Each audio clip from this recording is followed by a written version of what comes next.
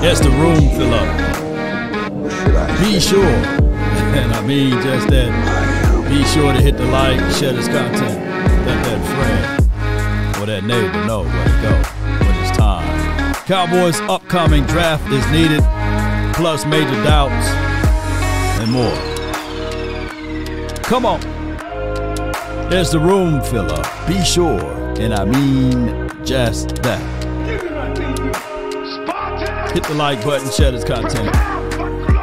Come on. Yo.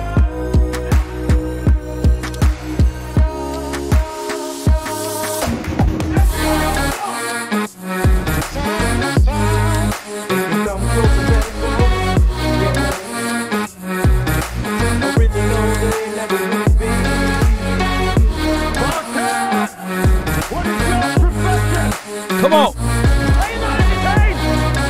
Are you not entertained? 5, 4, 3, 2, and 1. Come on. Hey, ho. Come on. Life like this, I wish raindrops would fall.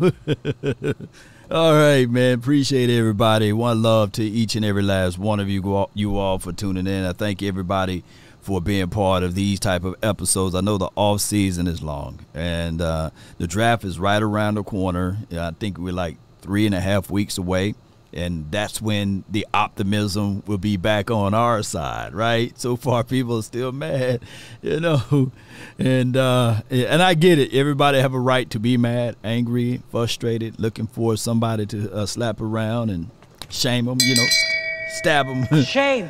in the back with the butter knife. Shame. And I'm not listening to nobody's breaking news, by the way, because everybody got jokes, man. Breaking news, man. I forgot, man, April Fool's Day. That's what it is. You know, I wouldn't do y'all like that. So I hope that you guys wouldn't do me like that. Y'all gonna do me like that? You gonna do this to me? Huh? Birdie, you gonna do this to me? Natasha, what's up, Joe? What's good with y'all? Coach Marv, everybody, man, that's in the house, man. So, and appreciate you, Adam, for the Cash App. 15 for your mom before we even get going. Come on, baby. Yeah, Peasy says April Fool's is Clown's Day. You know, see what they, you know, I don't want to turn to conspiracy law, but y'all know what they did to April Fool's Day. Today is actually the first day of the new year. Oops, I'm talking too much, but neither here nor there. The Dallas Cowboys this offseason, it's been the drama for your mama, and we've been having little issues here with Mozzie. He's got a shoulder situation. We got Luke Schoonmaker, a shoulder situation, and it's quite strange that both of those boys were our 2 first-round draft picks, and they both from Michigan University. So a lot of us looking at it like, hey, let's leave those Michigan players alone, but now people are saying, hey, man, that's just them. You know, everybody else, come on, just give us a hope that if we can still draft Blake Corum, he won't be like those two or the Junior Carlson. So I'm sitting here thinking like, hey, I don't know about voodoo and all of this stuff, but let's realize and understand we can stay far away. It won't hurt us at all, man. Scorpio says a Michigan curse. I don't know what it is, man. But it is what it is. Shout out to you, Keith Henderson. Appreciate you. Not the chicken, though. Yeah, shout out to Henderson Chicken. But here's what I want to go over. Of course, we're going to talk about Rain Dakota Prescott, because there was a situation. But before we go into Rain Dakota Prescott, because I know April shower brings May flowers, and it's raining here. So if my internet gets all snapped up, if I lose light or power, just know that I'm okay, right? Just know that I'm okay, right? Because it's been a storm real bad where I'm at. But first and foremost, they did a topic on the nightcap. They kicking everybody ASS over there. Ocho Cinco and Shay Sharp, they beating everybody down, man. Look at the views and look at what they're doing as far as tractions and interactions, right? But it's great relief because you get a chance to hear old school philosophy and talk, and then you get Ocho on our side, and then you get, you know how Shay Sharp be, you know, and all I ask. Hush, hush, hush, hush, hush, hush. But here's what I want to say before we get into the conversational pool. Do any of you all feel sorry for Mike McCarthy? Let me see a yes or a no in the chat, because that's the topic line where we're going to start off at. Do any of you all feel sorry for Mike McCarthy? Michael McCarthy. I got one yes, 3 no's. All you got to do is say yes. Boy. Ooh, boy, none of y'all on his side. Hey, man, to a degree. I don't feel sorry for him. I just feel bad for him. I just feel bad for Big Mike, you know. I don't feel sorry for him. I don't feel sorry. I just feel bad for him because he's making a lot of money. But he's the lowest paid head coach in the National Football League. In the National Football League. I don't know if I can get that high again. National Football League. Yeah. He getting paid. So a lot of people saying no. But he is. And this is not an argument. But these are truths. He is better than Jason Garrett, you know. He's better than Jason Garrett. So let's listen to this, man.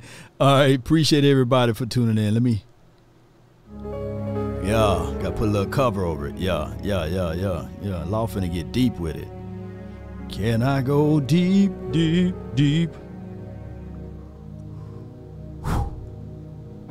Yeah. Better terms to say, I feel bad for him. Why does everybody continue to come out and say things? Jerry says stuff. Now Mike McCarthy's saying stuff. Of course you're going to take the same approach that you've always taken. Maybe you need to do something different. As a coach of the Dallas Cowboys, maybe the results would be different come this season. But I mean, listen, I don't even know what else to say, because at every turn, guess who's making the headlines? The Cowboys. Continuously. Now I understand. I'm very smart and understand the Dallas Cowboys move the needle when it comes to media. Shout out to you, Matt. The Cowboys, the Lakers, the Yankees, they move the needle. Greg Berry, I see you. But again, at some point, with you moving the needle, the results and the production has to match up. Eastside Harold, salute. Through the media, and it just doesn't. Yeah. Let me tell you something I've never heard. All right, so before he go in, I want to ask the poll again. Keep the interaction going. Hit the like, share this content. If my Facebook squad is here, let me know on the Facebook side. I don't see none of my Facebook people. I see you now. Chuck, appreciate you. James, appreciate you. Let me ask again, do you feel sorry for Mike McCarthy? It's a yes or a no. Do you feel sorry for him? Now, my thing is 12-5, 12-5, 12-5. All that brother's life, he had to fight. This will be his first year where the entire situation is on him, and he don't have to look behind or over his shoulders. Year one, he still had Kellen Moore learning and trying to take everything and anything that he tried to put out there. Hey, I don't like option routes. Hey, we're going to put option routes out there anyhow. That's standard for 2 years, right? 2020, 2021, and 2022. 3 years, I meant to say. 3 years. And then Dan Quinn, I don't want to call him the sabotage man, but if the shoe fits, man, he got to wear it. He got rid of all of our resources. I don't like defensive tackles, man. Let's use edge rushers as defensive tackle. I don't like linebackers. Let's use safeties as linebackers. But I will give the nod that Dan Quinn did help our safety rooms out, because we were bad. We're bad in safety. But let's get it. So this is his first year. I think him and Mike and Mike, they kind of, chip off the old block there. They both kind of had similar circles, fighting each other in the same conference or division. Both of them on a one-year deal. Both of them 1 foot in, 1 foot out. But let's listen to Shay Shay. Ever heard of a person owning an exotic snake, a cobra, a gaboon viper, or whatever the case may be, a venomous snake? And then all of a sudden they get bit and somebody say, you know what, I feel sorry for them. I've heard people say it serves you right. Because you shouldn't have had the damn snake to begin with. Name the person that you've ever heard they own a lion, a tiger, or a bear, and they get mauled and people say, damn, I feel so bad for them. It serves you right. If you go coach for the Dallas Cowboys, nobody's gonna feel sorry for you because you know what you was getting into when you brought your funky ass in there. Wait a minute, hold on now. Wait a minute, say. All I ask.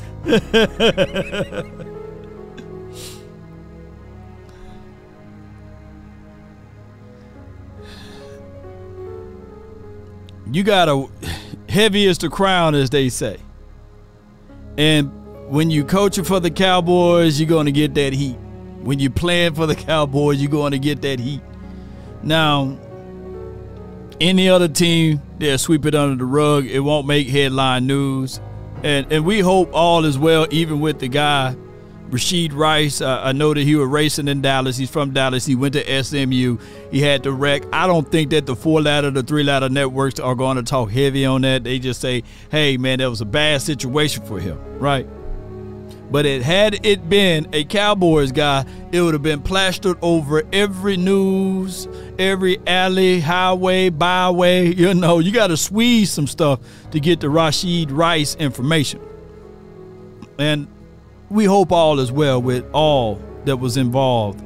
And we hope that the people can make a speedy recovery. I would say this. With Shay Sharp. He is right.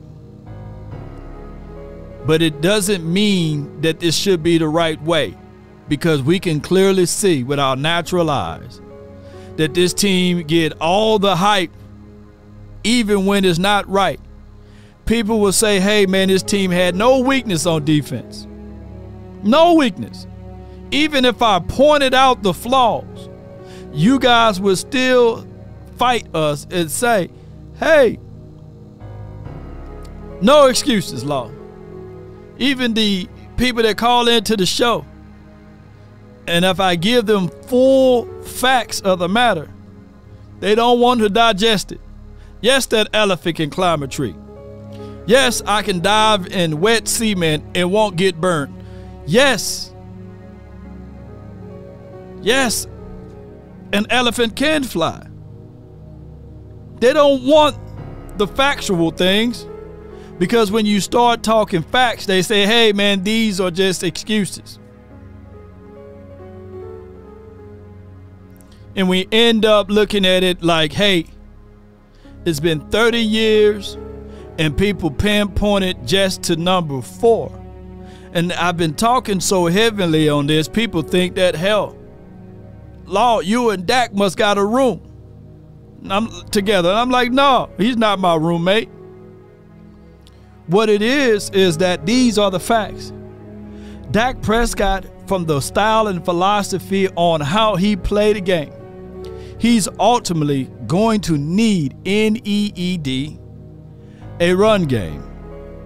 He's going to need things to be in a position in order to help him win. Is it just him? No, other teams do as well. Whether you get it by running back by committee or you get it by one individual.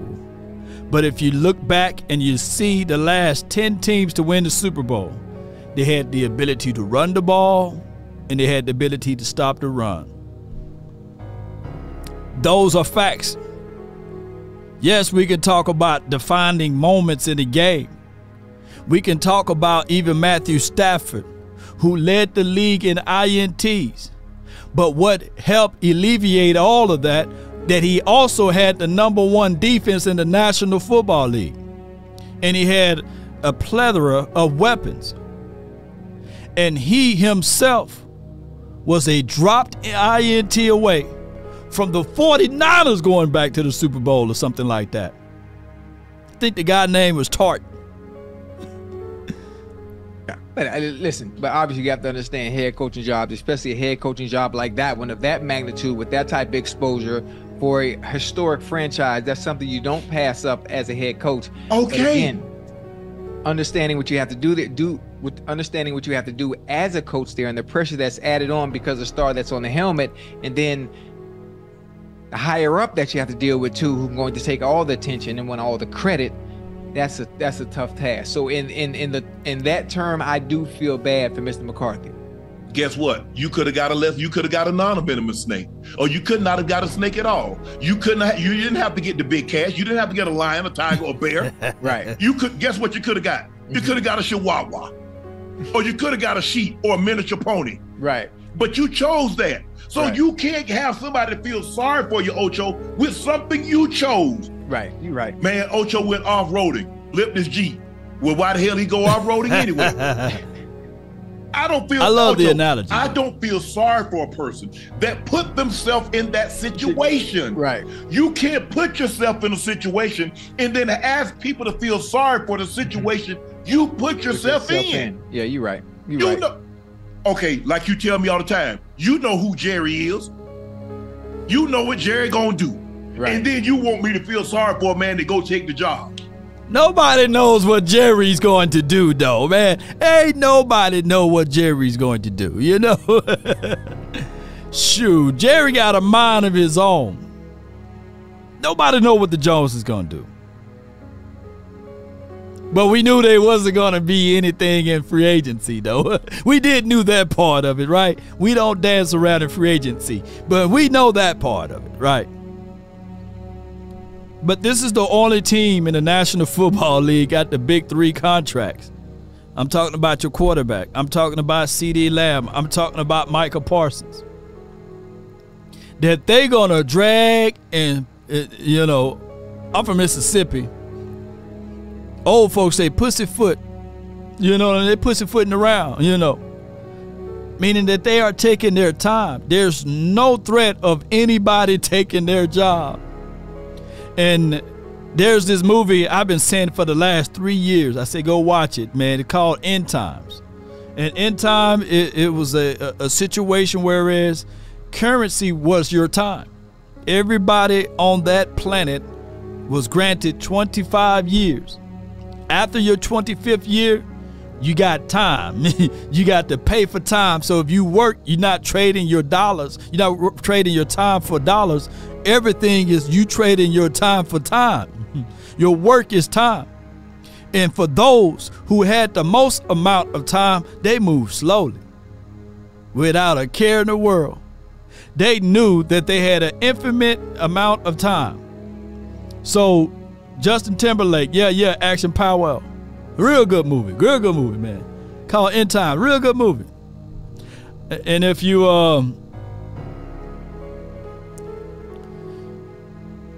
if you're part of another world, you know what I'm saying?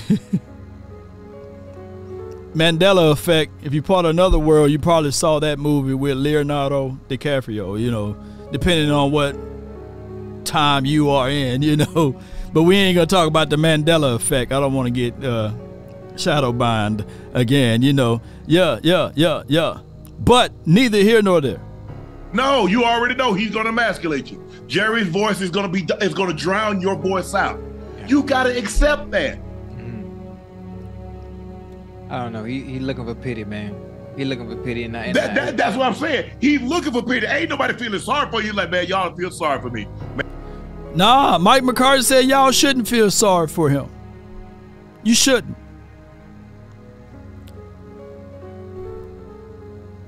You shouldn't. Everything is magnified. Everything is under a microscope. Yeah. I want him to succeed. I know a guy. I think his name is like Ocho Cinco. That's me. That's me. Oh, that's you? Yeah, that's me. This Clay Matthews Jr. He had a lot of guys. Right. Every year we start the season, the Cowboys are the most talented team in the NFL, from top to bottom. Only the Kansas City Chiefs have drafted more Pro Bowl players than the Dallas Cowboys. Right. Every single year. They win 2 games. This is a different team. All right. I love it. I love it. Who was more talented? Michael Jackson or Prince? I need to know, man. I just want to segue into that. Who was more talented? Michael Jackson or Prince? I'm waiting for y'all to put that down. And for the newbies out there, you know, Prince was the guy that, you know, and Purple Rain was Prince, you know. Yeah, Prince. Ooh, Prince was talented, man. He can play every instrument. He can play every instrument. Michael Jackson was talented.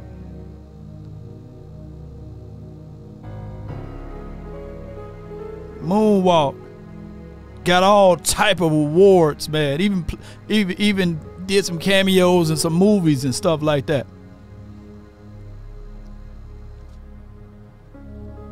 But if you don't harness your talent to what you are talented at, it don't mean a hill of beans. Law, can you break it down? Prince was talented, but he wasn't a dancer. You get where I'm going? Oh my goodness, he wasn't a dancer like MJ. You know? So when you start to look at talent, talent is only great at how you use said talent. There's people right now that's more talented than me. There's people right now that's more talented than a LeBron James, more talented than a Kobe probably. There are people that's literally probably was more talented than a Usain Bolt. There's people that's more talented than a Beyonce that can sing. So what I'm breaking down is talent by itself don't win you games. Philosophy and also being able to harness that talent and use it in a proper way. Marquise Bell is a very talented football player. At safety, he can get by a little bit at linebacker, but overall, he's not a linebacker. You get what I'm saying? Oh my goodness, Michael Parsons is a very talented. One can argue generational. But at 230 pounds on the edge, he's not going to win you consistently. Yeah, you can say, hey man, my ideal or my mindset is to get to 240, 235 at least. But man, when you get down into the back end of the schedule, that 4 or 5 pounds that you gained during the offseason melts off like butter. That's not your natural spot. That's not where you belong.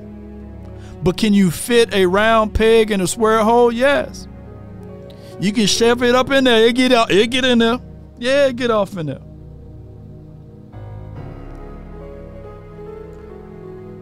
Fred Warner was drafted as a safety.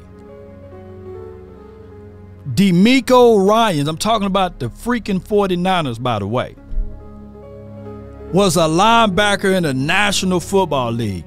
He saw talent, he saw coverage ability, willingness to tackle, and he grabbed hold to Fred Warner's talent ability and said, hey, you 238 pounds. At the time, he was 230. Or 229, I believe. No, he was 229. They put a little weight on him and put him in the middle of the field and worked within the confines of his own natural instincts. He's by far one of the better linebackers in the National Football League because someone saw said talent and they had the skill set to marry that up with what he can do and put him out there in the middle of the field.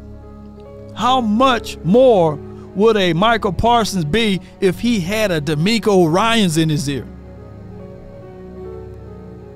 Law, who did he have in his ear last season? A Scott McCurley. I said this, man, if I had my life on the line, if somebody was coaching and I had the opportunity to have Scott McCurley or Jay Tuck, I'm going to sit back and say, hey, give me Jay Tuck. He know more linebacker than Scott McCurley and Darian Thompson. Do y'all get with what I'm saying, ladies and gentlemen? Mike says 225 people in here and only 93 likes. Oh, my God. It's a shame, huh? It's a shame. Yeah. Shame. Shame. Shame. Yeah. So it's all about seeing said talent and jumping out and doing it and getting it done. We've never seen a Cowboys team this complete. They can run the football, they can throw the football, they can rush the passer, they can stop the running game. Every single year. And every single year I get to sit back here. Told you. All right, and I just love busting down and breaking this up. Lord, these are excuses, man. We could run the ball. We didn't have no threat of the run. We didn't have that at all. We had Guppy running. You see a Guppy, you say, oh, man, that's a Guppy. I'm not finna get up and jump up out of the pool or the water. That's a Guppy.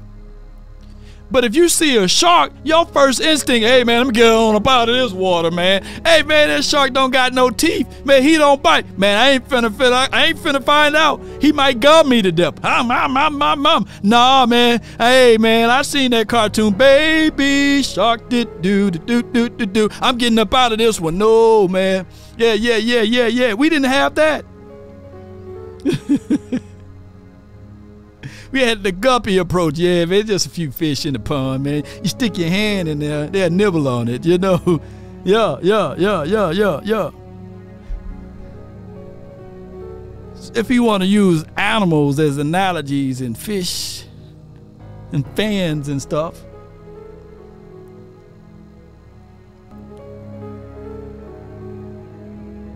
we were a one-fold team. On offense and defense. One-fold. I'll take that back a little bit on the defense. We were a little two-folded on defense. Whereas if we up by scores, our edge rushers can get home and our DBs can bat the ball down and get the INT. But we were for dog sure one-fold on offense. Dak drops back, hit Lamb, hit Ferguson. That's about it. But no other element of, hey, play action can be involved. Oh, some hard run through A gap, B gap. Oh, yeah, it was none of that. No. Appreciate everybody for tuning in.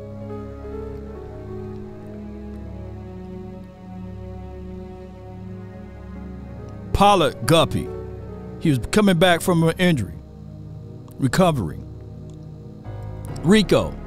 He caught a few swing passes in some games, but ultimately, if a team is sitting back saying, if Rico gonna kill us, let Rico kill us. You know what I'm saying? It's like sticking your finger in the aquarium. Oh, man, there's a little nibble there, you know. Very predictable. Ain't that right, Scorpio? To the degree, if Dak had a bad game, we lose him. Ain't nobody else can pick this team up. That's just how it is on offense. And it's been like that. How long has it been like that?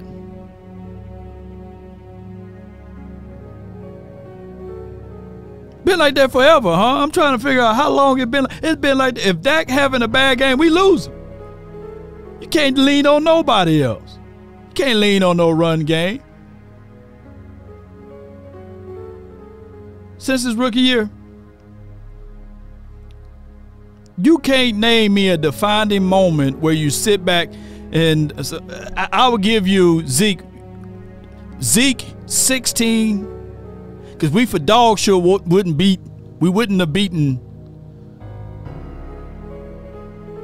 the Pittsburgh Steelers that year, Chicago Bears that year. I would say the Vikings, they played us really rough that year. Yeah. We probably wouldn't have beat the Eagles that year. Yeah. So Zeke 16, 17, and some parts and variations of 18. I'll put that in there. But it's been Dak Prescott or bust. Now, I will tell you guys this, because I would not put this defense completely out. In 2022, defense was humming, man. Oh, my God. Oh, man, the defense was humming. Cooper Rush, oh, my goodness. We were humming that year.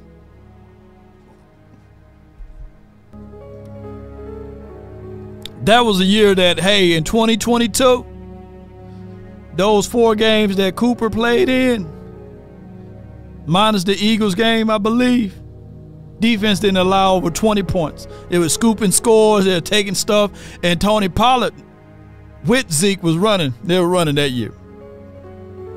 So I will give you that. Yeah, we beat Pittsburgh in 16. Yeah. Because of Zeke. That damn with Zeke and that pass to Dez Bryant.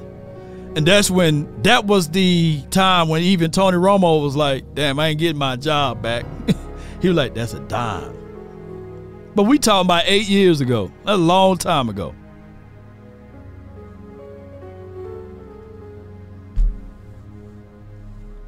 All right. Damn, man, that sucks though. Well, Like, we the boys. Every year they take me to the boys. That's We them boys.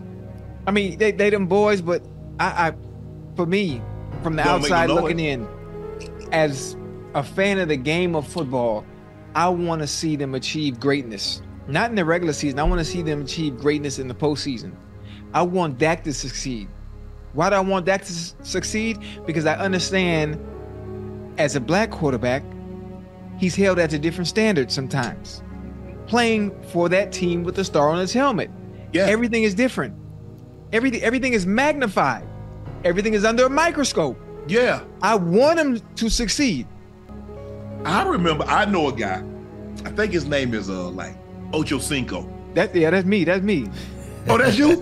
Yeah, that's me. They're saying, Yeah. you don't care what the field is like. You don't care what's going on. You that boy, I got a mofo job to do. So Right. I don't care what goes on. I don't care what the coach say. I got to do my job. Okay, now, that's what you don't. Now, I told you that in context of how I approach the game. And if you watch me throughout the years, you understood that's exactly how I played. You say that's what other people should do. You said, said Right. that's what they got about. You got hype. I mean, you got animate. I get very passionate about that topic. I get very passionate. I was so afraid. I called 911. I said, look, I like the point. You know what I'm saying? I'm just saying, Ocho, I got sprayed. I was scared. Right. I was like, oh, I said, Ocho gonna snap. That's how I felt, Ocho. I felt endangered. Right. Because you snap. You My said, bad, I don't care. my bad. I want this here. You do your job. I said, wow, Ocho, that's me. I love it. I think that quarterbacks in general versus wide receivers are two different worlds. Quarterbacks naturally are held to different standards of a wide receiver. I get with what Ocho is saying. I get with what Shay Sharp is saying.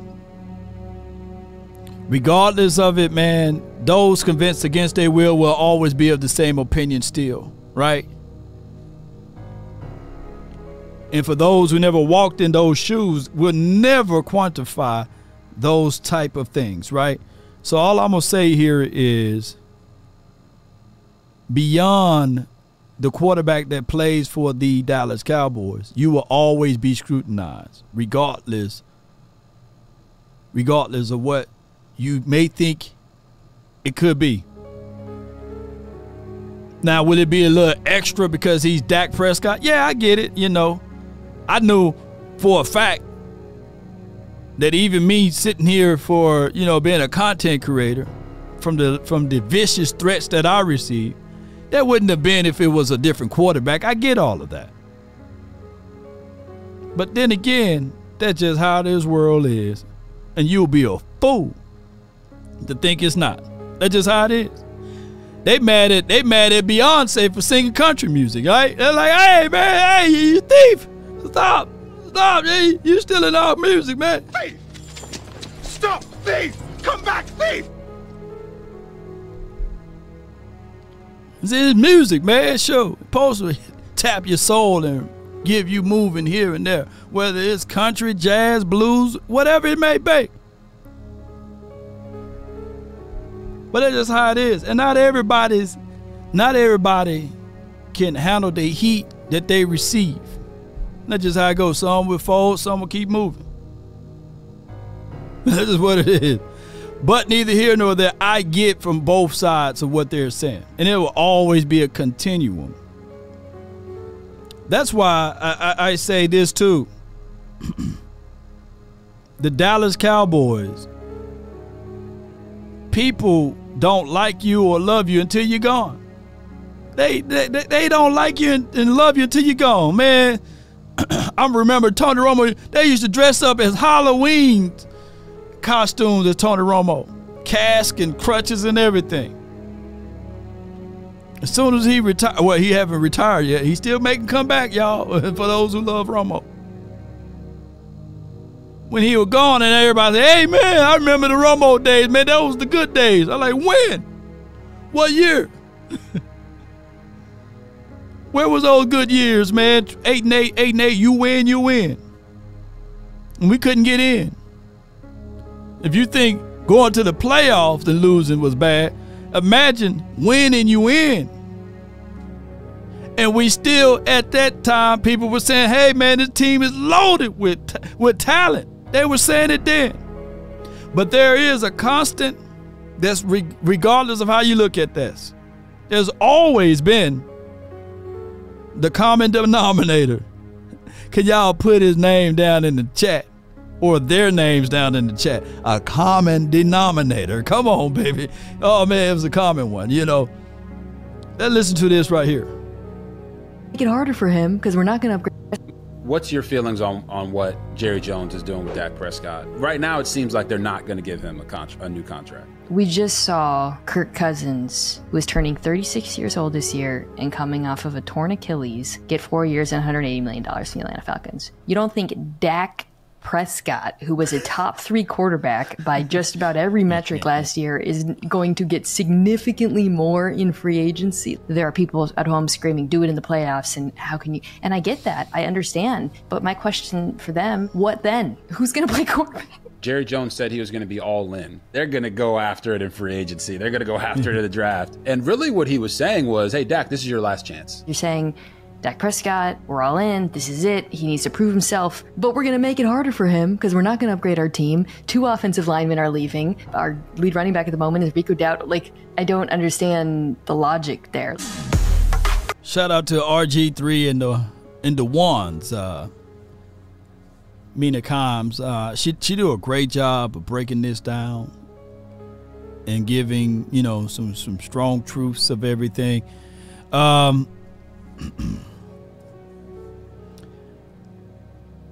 I think ultimately the Jones want to win. They really do. They want to win. But want to and know how is 2 different things. You could want ice cream. You could want it. Oh, I want me some ice cream. But do you know how? Do you know how to make ice cream from scratch? No. Oh, I want ice cream.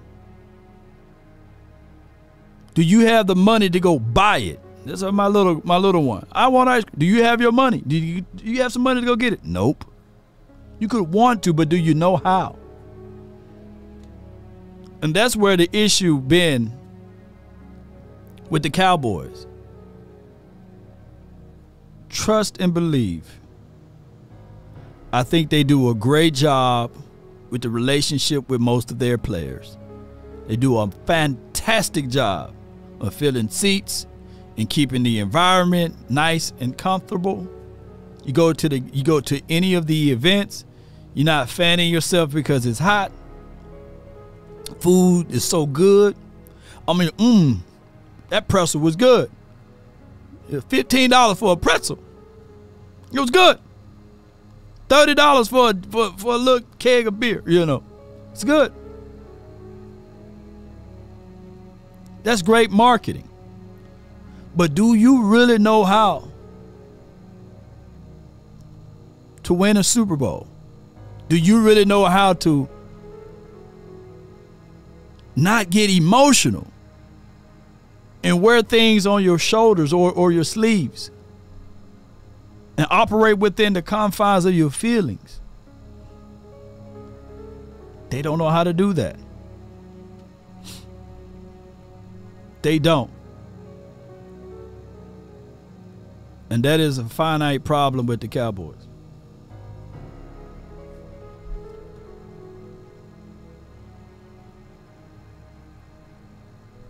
Prism of Dak's contract. Listen to this, Jeremy, this is all, of course, under the prism of Dak's contract situation there in Dallas. What do we know? What's the latest? Well, Hannah, I talked to somebody directly with the team who said that the notion that the Cowboys don't want to re-sign Dak Prescott after this year is false. They are going to try. Now, can they find common ground on the contract when Prescott has unprecedented leverage here? The $60+ million cap hit this year, dead money on the contract next year. It's going to be hard for them to do, but I do expect them to try. They still see Prescott as their long-term answer.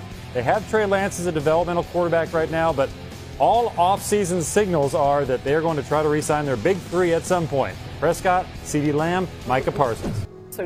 So I put in there, you know, I'm quite sure they want to sign the big three at some point. The time to sign CD was like in February or last year. As soon as CeeDee Lamb would have broke that doggone Michael Irvin record, you know, as soon as he broke. Let me crack your cranium and fertilize your brain. I was saying, CD, hey, come to my office right now. Hey, CD, what's going on? Hey, I got this contract and you can't leave until you sign. Yeah, you can't leave until you sign right here on the dotted line. There wouldn't have been none of this going back and forward. And I'm going to tell you guys, they say, hey, Law, well, we didn't franchise tag no one this year. Well, I look at that fifth-year option as if it's a franchise tag. We are paying $17 to $18 million because he's playing on the fifth-year option. You can't prorate that money. You can't spread it out. It had the same limitations of a franchise tag. You want to stretch and pull that money out. We're getting whooped on the contract parts of it. That's where we're losing our battles at. Even for those who don't even like or stand Dak Prescott. He got him by the short hairs. He's squeezing them every time. He got him by the contract. You can't trade him. And even if you try to let him walk, you're going to eat $40 million. The dude came off of an MVP, second runner-up. He's not the MVP, by the way, but his numbers put him in that category. He's an all-pro. Whether or not you like it or not, he's an all-pro. All of that goes onto the resume. Well, Law, did he win you any games in the postseason? Well,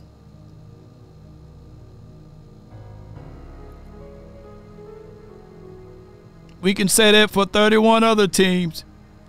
Because at the end of the day, Pat Mahomes, if your last name is not Mahomes or Stafford, you got really no room to talk. And Stafford was on a loaded team. If Burrows would have won that Super Bowl, it would have been more friendly with the mindset. Then people would say, hey, see, you need your first-round quarterback, you see. But for every Burrows, there's a Trevor Lawrence. That's a Josh Rosen. You know what I'm saying?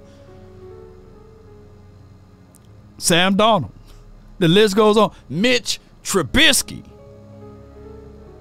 Deshaun Kaiser, however you say that man's name.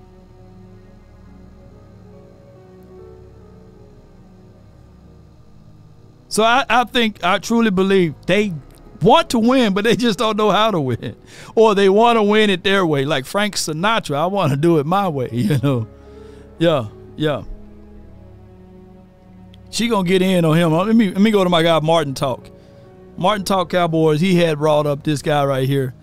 It's more of an organization structure-wise issue with the Cowboys than less about Dak Prescott. Let's Dak Prescott overcome. Yeah. Let's talk about a quarterback who nobody rushed out to draft. In fact, he went in the 4th round. Mm-hmm. Dak Prescott. Yeah. And it seemed like it was a foregone conclusion that Dak Prescott was going to get a new deal with the Cowboys. And we were hearing numbers like he could be the first $60 million guy. But now it seems like those contract talks have cooled. And are we looking at the very real possibility of Dak Prescott being a free agent after next season? I just don't believe that they're going to let him hit the free agent market. And I know Dak takes a lot of grief. You know, a lot of people don't believe necessarily in Dak or the Cowboys. I happen to be on the other side of that fence. I think Dak Prescott's a hell of a quarterback. I think that guy has an old soul to him. I think he plays the game from the pocket exceptionally well. I think he throws the ball exceptionally well. I just think that that's more organizational structure-wise, the issue with the Cowboys, and less about Dak Prescott. Now, do I want to pay any quarterback $60 million a year? No, probably not. Right. But do I think he's an upper echelon, Super Bowl championship caliber quarterback? Yes. You know, we always. Oh, let's stop it right here. How do you get in front of paying Dak Prescott before $60 million, before $40 to $45 million? You got to go early. You can't wait till the last minute to pay these guys. Just like with CeeDee Lamb, you got to go early, man. You got to be, when CeeDee broke that record, you got to get in before Chase. You got to get in before, what's smooth name? Jay Jetta. You got to get in before those boys.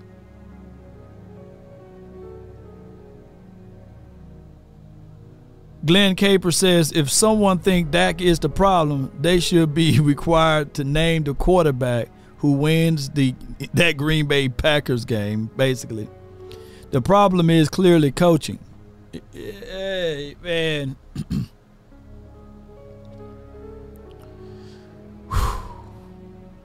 Boy, it's layers of onions. It's layers of onions because on one end it is coaching. All right. But the fish rots from the head down, right? As above, so below. And when you have corruptions and when you have fallacies at the top, it trickles all the way down to the bottom.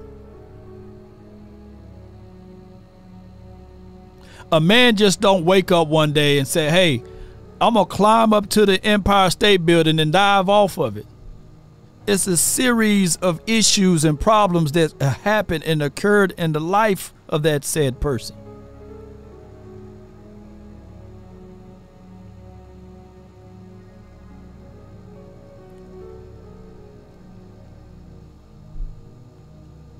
So that's the issue. I appreciate you for the super chat.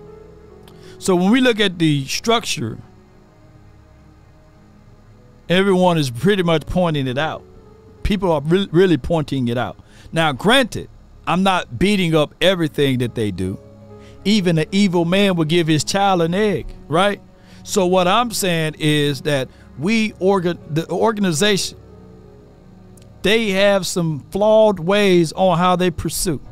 Now, is it tangible enough for us to win games? Yes. But is it tangible enough for us to win deep runs and playoffs? In Super Bowl?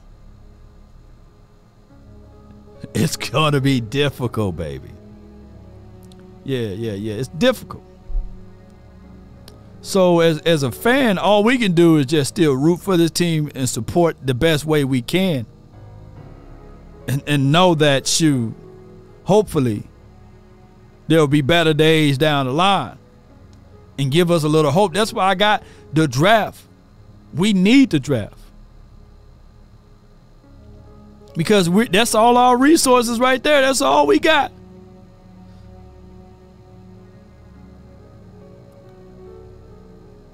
That's all we got is the draft. We get hope.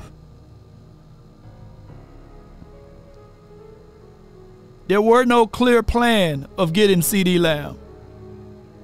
He failed to us. Because the Raiders was like, yeah, Henry Ruggs, boy, what did Ruggs ran?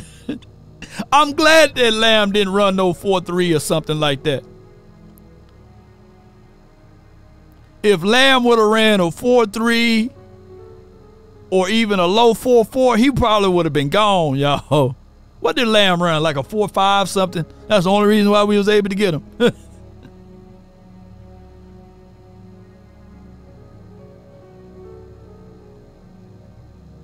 Oh, Ruggs ran a 4.2? Yeah. Hey, man. Shoot. Was Al Davis still alive at that time? You know, I don't know.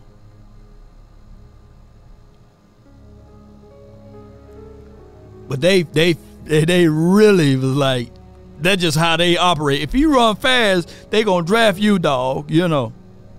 I think Al Davis was still around. He could have passed away a couple years prior, but they still had that philosophy. Shoot, we gonna draft that. Yeah. We gonna draft that.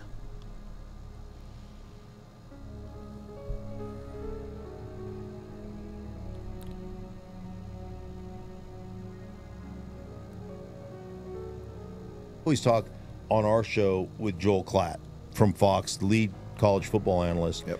And he always says to me, or us, and I love this analogy, does the guy pass the confetti test?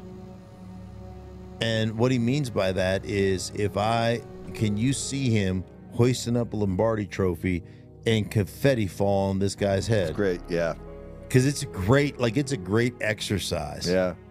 And I've asked a couple of NFL coaches about their quarterbacks. I've asked them in meetings. Really? Oh, yeah. Yeah. And have they given you honest answers that the fans of those teams probably wouldn't like? Yes. But the answer is not that they answer it. It's that they don't answer it. Okay. You can see them start to squirm a little bit. Oh, boy. Look at the time. Yeah, that's interesting. I've never thought of it that way. And, you're like, okay, that's a no. That's a check, no. Right? Yeah. I like the Confederacy test. Confetti test, I'm going to say. I say Confederate. Yeah. Confetti test. But neither here nor there. It goes into the deep end there. We got Ruggs threw away his very promising career. I just think that Ruggs, man, regardless of whether or not his career, if he was racing that car or not, and he was under the influences there, I think that CeeDee Lamb would still be better than him, right? But that's just what the Raiders do. I think that they did it before. They passed up Dez Bryant because Darius Haywood Bay, whatever his name was, he ran fast. If Dez Bryant ran a 4.3 or 4.2, whatever, he would have been on the Raiders, dog. That's just how it goes. So it goes back to principles and philosophy. David said Henry Riggs. Come on, man. Come on, roll time, man. Come on, don't do my guy like that, man. Don't do my guy like that. But one more clip, and then we'll open up the phone lines. I got this clip right here, and shout out to Prize Picks. They're one of the sponsors of today's video. And you guys can do the same with Prize Picks. Download Prize Picks and use promo code LAW, and you can be in the mix here. I'm going to share this one right here with you. Hopefully we can hit on this one. We got $400 down to get 10 racks If we get 10 racks, man, shoot, we are all parlay and have a great time. So use those picks right there. Sharing is caring. And if you look at it, I went with less with majority of these. I think I went with all less. Chris, we got MLB season, baby.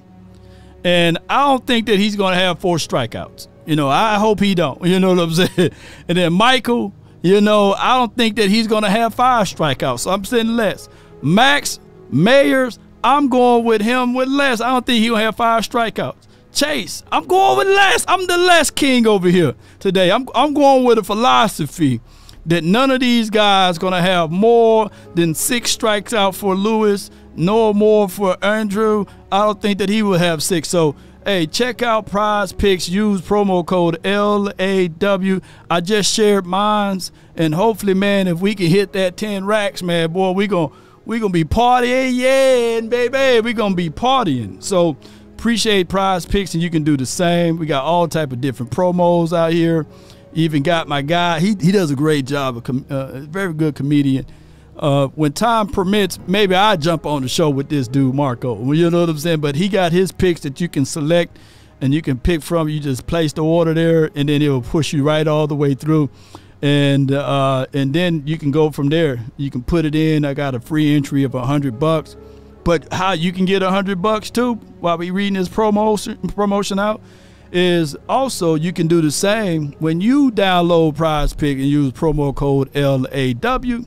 100% of your first $100 will be deposited to your account. So you can jump in with $100 and then you'll have $200 to play around with. So yeah, let's go. Yeah. Action Power says he copied me. Hey man, hey Action dog, man, you've been having that good vibe going, man. Hope we all can have one, you know, by the end of the day. We'll let you know. I'll let you know, and you would know for sure. But neither here nor there. Let's click on this last one right here. And I believe she roast him. You know, I believe she roast Smooth so bad that he said, preach, bro. I'm saying like, dude, you talking to a female, man. That's a female. Hey, man, let's go. Let's listen to this one right here. Most of them have it. But how many, to your point of he hasn't won the big game, how many quarterbacks have? How many active quarterbacks have won the big game? Well, I mean, we've got Patrick. Joe Burrow's gotten to a Super Bowl. Matt Stafford's gotten to a Super Bowl. Patrick Mahomes, I mean, obviously we're not going to talk about him because 3%. He's on an elite level, even though he didn't have a good fantasy season, which I will point out. Most of them haven't. Lamar hasn't. Justin Herbert certainly hasn't. Like Josh Allen hasn't. Like if this is the bar with which we're deciding whether or not quarterbacks come or go, like I mean, wow. Like, and I would also argue, you're saying it's been 30 years for the Cowboys. You know who hasn't been around for 30 years? Dak. So maybe there's some other systemic problem that's happening within the Cowboys. No question. I.e. the person who is their general manager, who I think, personally, just my opinion, should not be the general manager anymore. Preach, Rhodes, preach. So I have a hard time looking at this situation and thinking that we're not way overreacting in a way that is ultimately detrimental to your club if you're going to look at what's happened with the Cowboys and place the blame squarely on Dak. Dak, statistically, last year, led the NFL with 36 touchdown passes. Now, obviously, partially that has to do with the situation around him. The quarterback doesn't get credit for every offensive stat, right? But, like, there were 36 passing touchdowns, so it was the most in the NFL. He only threw 9 interceptions. That's incredible. He was great. That touchdown-to-interception ratio, right? He was third in passing yards. He was third best in expected points added per play for the quarterbacks. He had the third highest passing grade for a quarterback. He had the fourth highest offensive grade for a quarterback. So are we having a discussion where we say Dak is not a good enough quarterback? Or the team, while Dak Prescott has been the quarterback, hasn't been good enough to win a Super Bowl? Ooh-wee. Jeez. She cooked him so bad, he said, hey, bro, preach, bro. But I would say this. I would say this, though. Stats doesn't tell the complete storyline, and I get all of that. People will say, hey, empty calorie stats, you know, garbage time stats, which those should all be coined by the Cowboys because nobody else have garbage time stats or empty calorie stats, right? I remember one year that, the Houston Texans had a quarterback by the name of Deshaun Watson, right? Oh, he put up some good numbers.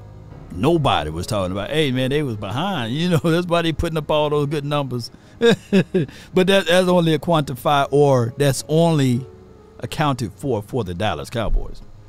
But neither here nor there. Ladies and gentlemen, I appreciate everybody for tuning in. We will open up the discussions for you all to jump in. I hope all is well. I hope that you guys had a wonderful weekend and these sorts of things. You got a chance to hang out with friends and family and beyond. It's always great for the Cowboy family and friends to have a great time. And thank for those who bumped into me and said, hey, man, hey, you Law Nation, man. I've watched your show, man. And keep up the great work. I ran up a check, I might do it again. Enemies close, had me thinking they're friends. 10 toes down, I'll be free until the end. Crib outside the city, I don't feel safe in my hands. Took so many years, I'm just waiting for the wins. I'm in debt to no one but the one who's 657-390-7391 is the hotline for your mind. Let's get it. I'm just doing me, baby. From D214. You're live on the Nation, brought to you by Prize Picks. You in the mix. Talk to me. Law, I wanted to know, from your perspective, what does Mike McCarthy actually do well? Like, what does he do tangibly that you can see and you can say, this is his effect on this team? Because I can do that with Dan Quinn, and I will. Because I know people are going to be like, I will. When Dan Quinn, his first year, when he got here, he changed the whole philosophy and the whole identity of the whole team. He brought in hella safeties. He brought in a few linebackers or so. He started digging deep into the talent that we actually had on the defensive side. A guy like Dorrance Armstrong, I think Dorrance Armstrong, he was here. Before then, Dorrance Armstrong wasn't living up to his fullest potential, but then once Dan Quinn put his fingerprints on him, he changed. And so without Dan Quinn, Mike McCarthy had his fingerprints on his team. Right. You feel what I'm saying? And we saw what that was. So I can identify exactly Dan Quinn's fingerprints on this team as a defensive coordinator. So I want to know, from your perspective, what does Mike McCarthy actually do well that you can identify tangibly? Tangibly. All right. So with that being said, and I'm glad that you mentioned that, he can keep the quarterback consistency play together. This team with Dak Prescott under center, with Mike McCarthy, became an all-pro. He can't say that for any other year with Dak Prescott.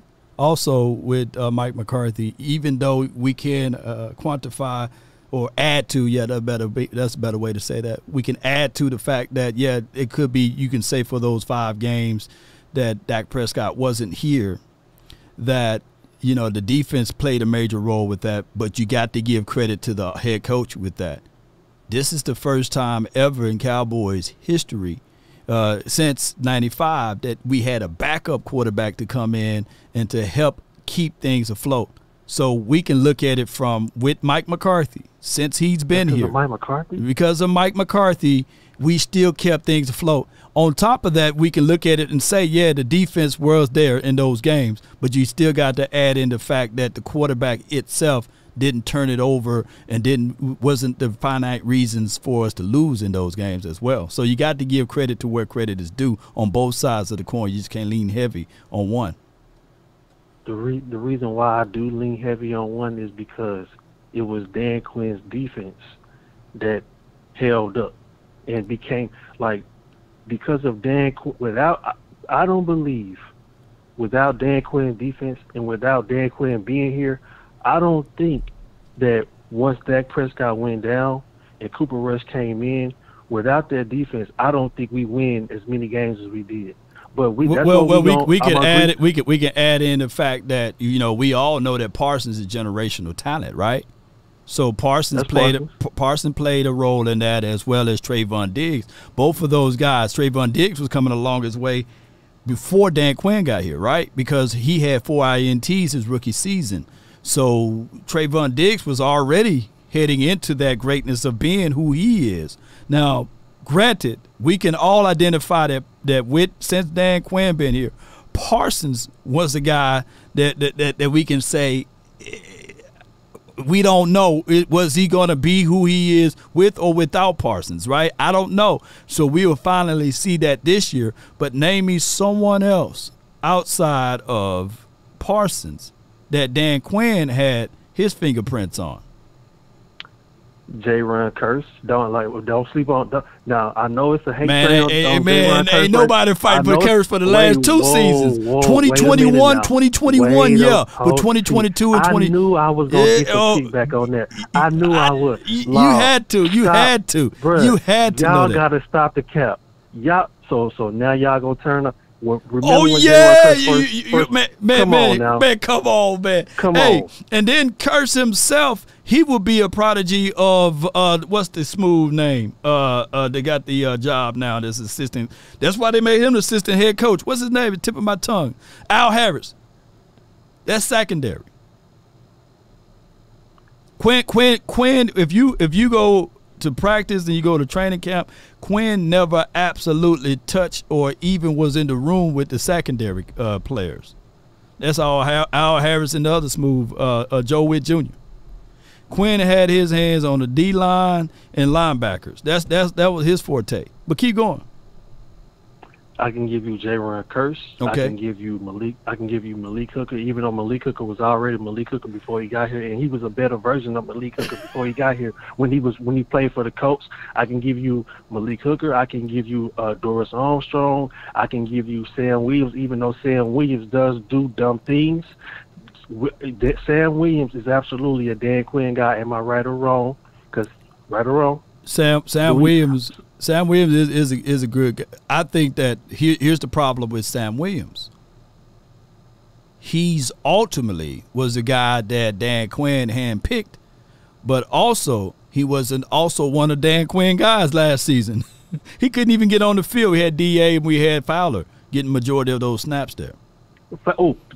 Boy, you segue, hell of a segue. Another one, Fowler. We like Fowler, don't we? Wouldn't we say that's a Dan Quinn guy because he's from the Falcons?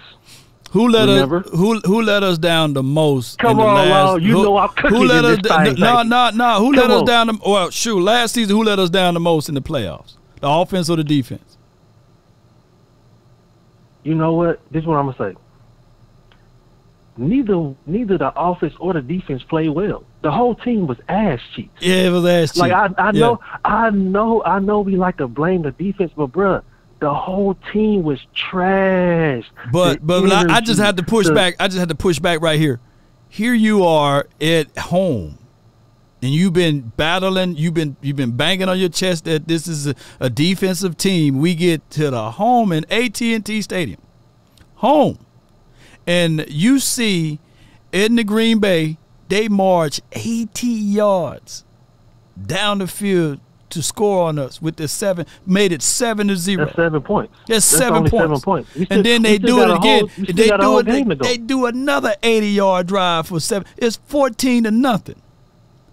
Boy, I mean, they were sweating. This offense was sweating. And granted, the offense didn't help us out at all, by the way, because we couldn't even get to 21 down. We couldn't even get to the 50-yard line, bro. We couldn't even get into Brandon Aubrey foot range. So I get it. Both sides are terrible. Dan Quinn, if you had to give me a choice between Dan Quinn and Mike McCarthy, that is both equally being a bad situation. But more than likely, at least somewhere, and of course I can see that the Green Bay Packers probably let their foot up off the gas. But at least who fought more? The offense at least fought a little bit more than the defense. Can I get my credit on Schoolmaker? Because I see how you talk about him now. Who hit it first? Come on. Who said it first? Who said it first, Law? Hey, you already know my saying. Give him grace and mercy. Hey, that cornbread. Hey, how that cornbread? How that cornbread Hey, looking? man, though? you better scrape the top off of it, man. Okay. Look, I'm going to tell you, it's know. burnt. It's a burnt cornbread, but, hey, at the end of the day, we all didn't like the pick. Not like I was banging on the table for Luke Schoonmaker. Was I banging on the table? I wasn't banging on the table. I said, hey, we just going to have to make do with what we got. I can't complain about spilled milk, but he did. Who had a better year one, Jalen Hyatt or Luke Schoonmaker? I mean, they both was, relatively, but I will say Jalen Hyatt has a way higher ceiling. He belongs a second-round pick. I'm going to stand on that for sure. And we would have did better with Jalen Hyatt rather than Michael Gallo. You feel me? True. So I'm going to say that. I mean, you won that argument. That's why did I give you $150? You won something else too. Yeah, hey, I'm not finna. You finna rob me. You're not finna rob me now. You know what I'm saying? I'm not finna have you to fleece me now. Come on, bro. I just wanted my credit. That's all. That's it. Yeah. You get your flowers, man. Yeah. Even if you want to win on this debate, far as Quinn and Mike McCarthy, I'll give you that. Because Dan Quinn, at least he did had a little bit more of a wiggle room. I just think that what ultimately happened with Dan Quinn is that he seen himself in this role as being the head coach. Okay. You get where I'm going at? Because he literally was the head coach. He did offer to leave, remember? With Mike. Remember He did. But come on. I just think that Mike McCarthy, if a person thought about leaving, you let him go. And I think that if a person really want to be, you know what I'm saying? It's like, can I use an analogy? It's like Dan Quinn was that dude that was checking out Mike McCarthy's lady. You know what I'm saying? Every time she turned around, he was like, yeah, she got a little bit back there. I don't know. And if given the opportunity, he would have smashed. But he never got the opportunity. Man. So that's just what it was. And that's clearly from what I can see. Dan Quinn, all the way into week, I believe, 6, he was a shoe-in of being the head coach here. But after week 5 or what have you, in week 6 and week 7 and week 8, Mike McCarthy started saying, you know what, I'm just going to let this offense open all the way up. Damn if you do, damn if you don't. Bro, you right about that part, and I give you that. Yeah. Because after that 49ers loss, we seen a whole nother offense after that. And we should have. Because his ass was going to be gone. It would have been Dan Quinn's team, And maybe we would have had, what's that offensive coordinator that the Washington got? Would you like that? Kingsbury, Cliff Kingsbury. I don't know about him. He gonna have to prove himself a little bit more. We'll see how the Washington team look, man. I appreciate you calling in, Darius. You might have made me sweat just a little bit, man. You know what I'm saying? Just a little bit. I had to get back on my toes, man. Okay. And by the way, I know what a cover 4 is. I know you tried to put my boy in the blender when the old boy called in. I'm like, dang, man. You was hitting you had to do my boy like that, man. Yeah, to coach him up, man. He's still looking up. What's cover 4, cover 3? If I'd have said nickel, that would have buried him. Appreciate you, bro. Thank you, man. Yes, indeed. Yes, it did. Good call from Darius, man. Yeah, he had me a little bit, but I stood my ground, held my ground though a little bit, y'all. You know what I'm saying?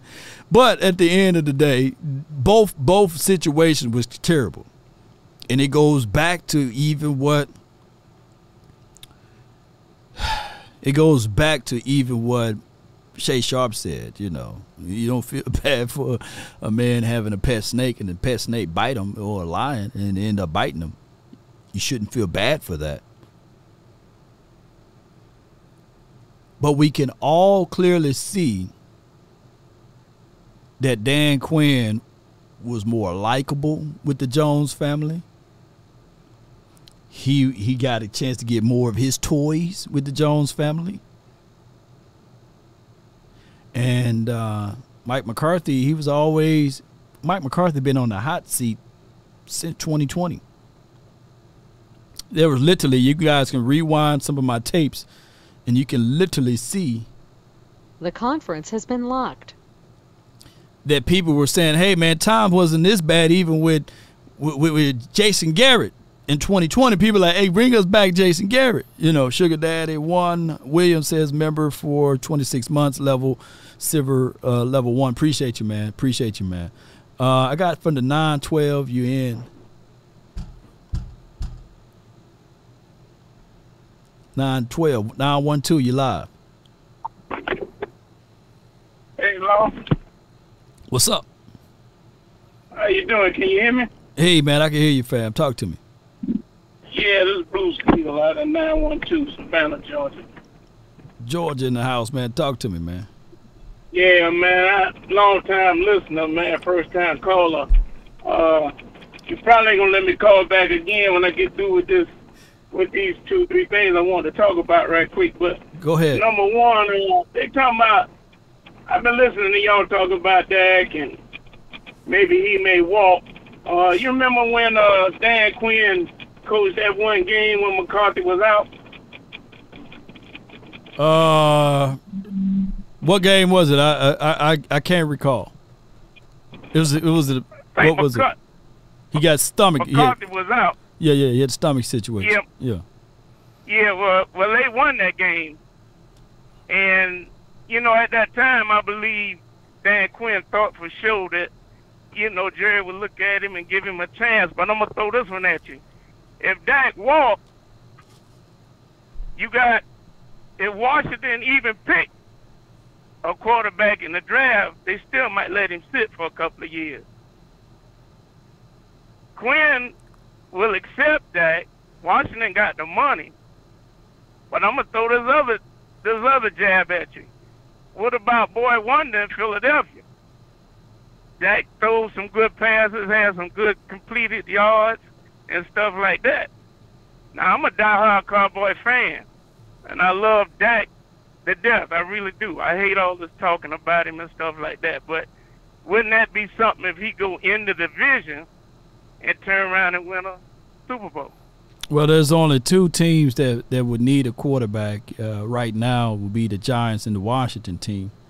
The Cowboys, regardless of it, Dak Prescott got the no-trade clause, and it's cheaper to keep a, type of deal. I don't think that they will cut an all-pro. It'll be the first time in NFL history that they'll cut an all-pro, for going 12-5, 12-5, 12-5, and cut them, and say, okay, well, we'll go in with Trey Lance and Cooper Rush. I don't think that they would do that. I think that ultimately what the Cowboys are going to do is they're going to wait it out, and they're going to sign them late. They tend to fold. They folded on D-Law. They folded on Dez Bryant contract. They folded on Ezekiel Elliott contract. So they are folders. Man, they're going to fold eventually. And what we've been saying is that why let it get to that point? Go ahead and extend these guys and re-up these guys and bring in some premium stuff, because the longer you wait, the higher that bill becomes. And that's been the ultimate reason why the Cowboys been 4 or 5 years behind other teams. Although we talented enough to win, but it's not winnable enough to win in the postseason from there, Yeah. It's moved too slow, We had a time, even when Romo was here, we had a time to get Peppers. We had a time, Julius Peppers, the edge rusher that played for the Green Bay Packers. I remember vividly banging on the table, and they was like, nah, we like our guys. They love Anthony Spencer. They love those boys. And when you go to the playoffs, you still need that alpha kind of caliber of energy and a male to be out there to snap something and make something happen. And lo and behold, in that playoff game in 2014, the person that made the pivotal play are those kind of caliber of veteran players who forced that fumble on DeMarco Murray. People talk about the catch, no catch, but that was the ultimate play. Peppers forcing the fumble on DeMarco Murray, and it changed the momentum of that game. You need playmakers ultimately to make things happen, and the Cowboys just don't do that. Well, one thing about it, too, I feel like we all take the team to heart. I love them to death, don't get me wrong. Just like when you went out to Oxnard and what homeboy name was that was a receiver that went to Houston? Dennis Houston? Oh, no, Houston. No, he went to the Houston Texans. Wide receiver. Noah Brown. Noah Brown. When you was out there, Noah Brown had a phenomenal training camp. And I was at the game in Jacksonville when they played Jacksonville when Dak throwed and interception. And, I mean, it just goes to show you how he tries. And the thing about Dak is he want to be in Dallas. He don't. That's the thing. Everybody want him. I want him to lead, but the only reason I want him to lead because I know he'll do better. And I just hate the way they're doing him. You know what I'm saying? But let me throw this at you because I'm gonna let you go. I'm a truck driver. I'm out here on the road now, man. I'm trying to get down this road. But anyway, you know, the Jerry is better than crack. He better than McDonald's. He have had all us coming like this for years, and think about it. I mean, we're all in love with it. How many? I've sit on this road but to be real though, you sound like you're older than me, right? I am. I was born in '61, man. So when did you fell in love with this team? When you fell in love with this team? I fell in love with this team after the Miami Dolphins lost their first game after they had their straight. Back then, what it was, 12 or 13 games. So there's nothing that Jerry Jones can do to change your love for this team. Unfortunately, no. You fell in love with this team before he bought the team, so you're not going anywhere. And that's just what it is. That's just what it is. So you stuck right now. You in purgatory, man. Yeah. You neither in heaven or hell. You know. I've heard about this boycotting and stuff like that, but man, let me tell you something. Right. Once, look, the Joneses done made their money. All this fussing and arguing and everything about what they do and what they ain't doing or whatever, boycotting is not going to hurt the bottom line with them. No. Okay? No. Long as he got advertisement, all kind of other things that's coming with jersey sales and all, don't get me wrong. Yeah, if they win a Super Bowl, the players going to have to do it. You understand what I'm saying? That's what they had to do in '95. They said they had to win in spite of the coaches. In spite of the coaches, but now it's double. You got to win in spite of the coaching plus the owners. So the problem is that when you're in that spot, you see Troy had resources that he can pull from. He had references that he can pull from Jimmy. These guys, all of the people that's on this team, they don't have references or resources they can pull from. Right. They got a coach who's got 1 foot in, 1 foot out. They got an owner right now that empowers a guy that these things are overlapping. Like Ferguson can really say, man, Zell, F you, and McCarthy, F you. I'm going to be here longer than you. My contract says so, you know? So you got those type of things that could happen. And I'm not saying that he would have that mindset, but that's just how the things go. And anybody that have been in any shape, form, or fashion in business, they know that you can get away with a lot of things if you know that someone else's contract expiring and yours not. I appreciate you so much for calling in, fam. All right, bro. Hey, I appreciate it too, man, and I love you to death. Continue your good work. Most certainly, man. Appreciate you. Much love to you as well. It's from the 912. And I hope that you guys are getting for what I'm saying, you know. That's just how it goes, man. I remember growing up watching Mighty Ducks. And there was this guy, I forgot his name, that they all fought for him. They all played for him. But when they realized that, hey, he had an opportunity to go back and do something else, it kind of hurt them. It crushed them. Ultimately, they thought that, hey, their leader wasn't going to be there anymore. That took the morale out the building. And if Jerry can't see that, man, and I'm not saying that, movies don't paint a picture of the realness, but they do. These players, man, they understand. Coach Bombay, yeah, still them boys, Kevin Hicks. Coach Bombay. They felt crushed, man, when he said, hey, man, they thought that he was finna take another job. I think that's probably what happened with this defense. like, man, damn, Coach Quinn is already he already whispering to Al Harris and Joe Witt Jr. that, hey, you know, if he take this other job, he gonna pull these guys. But man, I just purchased this house, man. Coach, we finna lose Coach, man. Hey, man, we finna lose Coach, man. That's just how it is. From the 203, you're live on the Nation, brought to you by Prize Picks. In the mix, talk to me. Lord Nation, peace, brother. Peace, brother. Peace to you. Yeah, I don't get a chance, man, to catch your lives as much as I would like to, but I do, you know, man, you handle your business so brilliantly. I appreciate that. Every chance I get to call in to you, I do. But look, man, we in a sad situation as far as the Cowboy Nation, man. We are. I've been a Cowboy fan. I've been a Cowboy fan since '81. That was my first and my only team. I seen the star on the helmet. That's all I needed to see, man. I was all in. Yeah. Hey, man, Jerry Jones, the whole function of our ownership in general, they're inept at this point, because the definition of insanity is trying to do something over and over. And I truly feel bad for all of us as we ride this roller coaster that really goes nowhere. People want to jump on Dak. I keep saying it's not Dak. Two things you need to pack in the playoffs. You need to pack, and the video you did a couple of days ago, Lord, when I got a chance to check that out, man, I had to share it to another Cowboy fan, my brother. Appreciate it. When you talked about, yes, sir, when you talked about the run game, and the dude, I can't stand Colin Cowherd either, man. Yeah, I can't stand these suckers.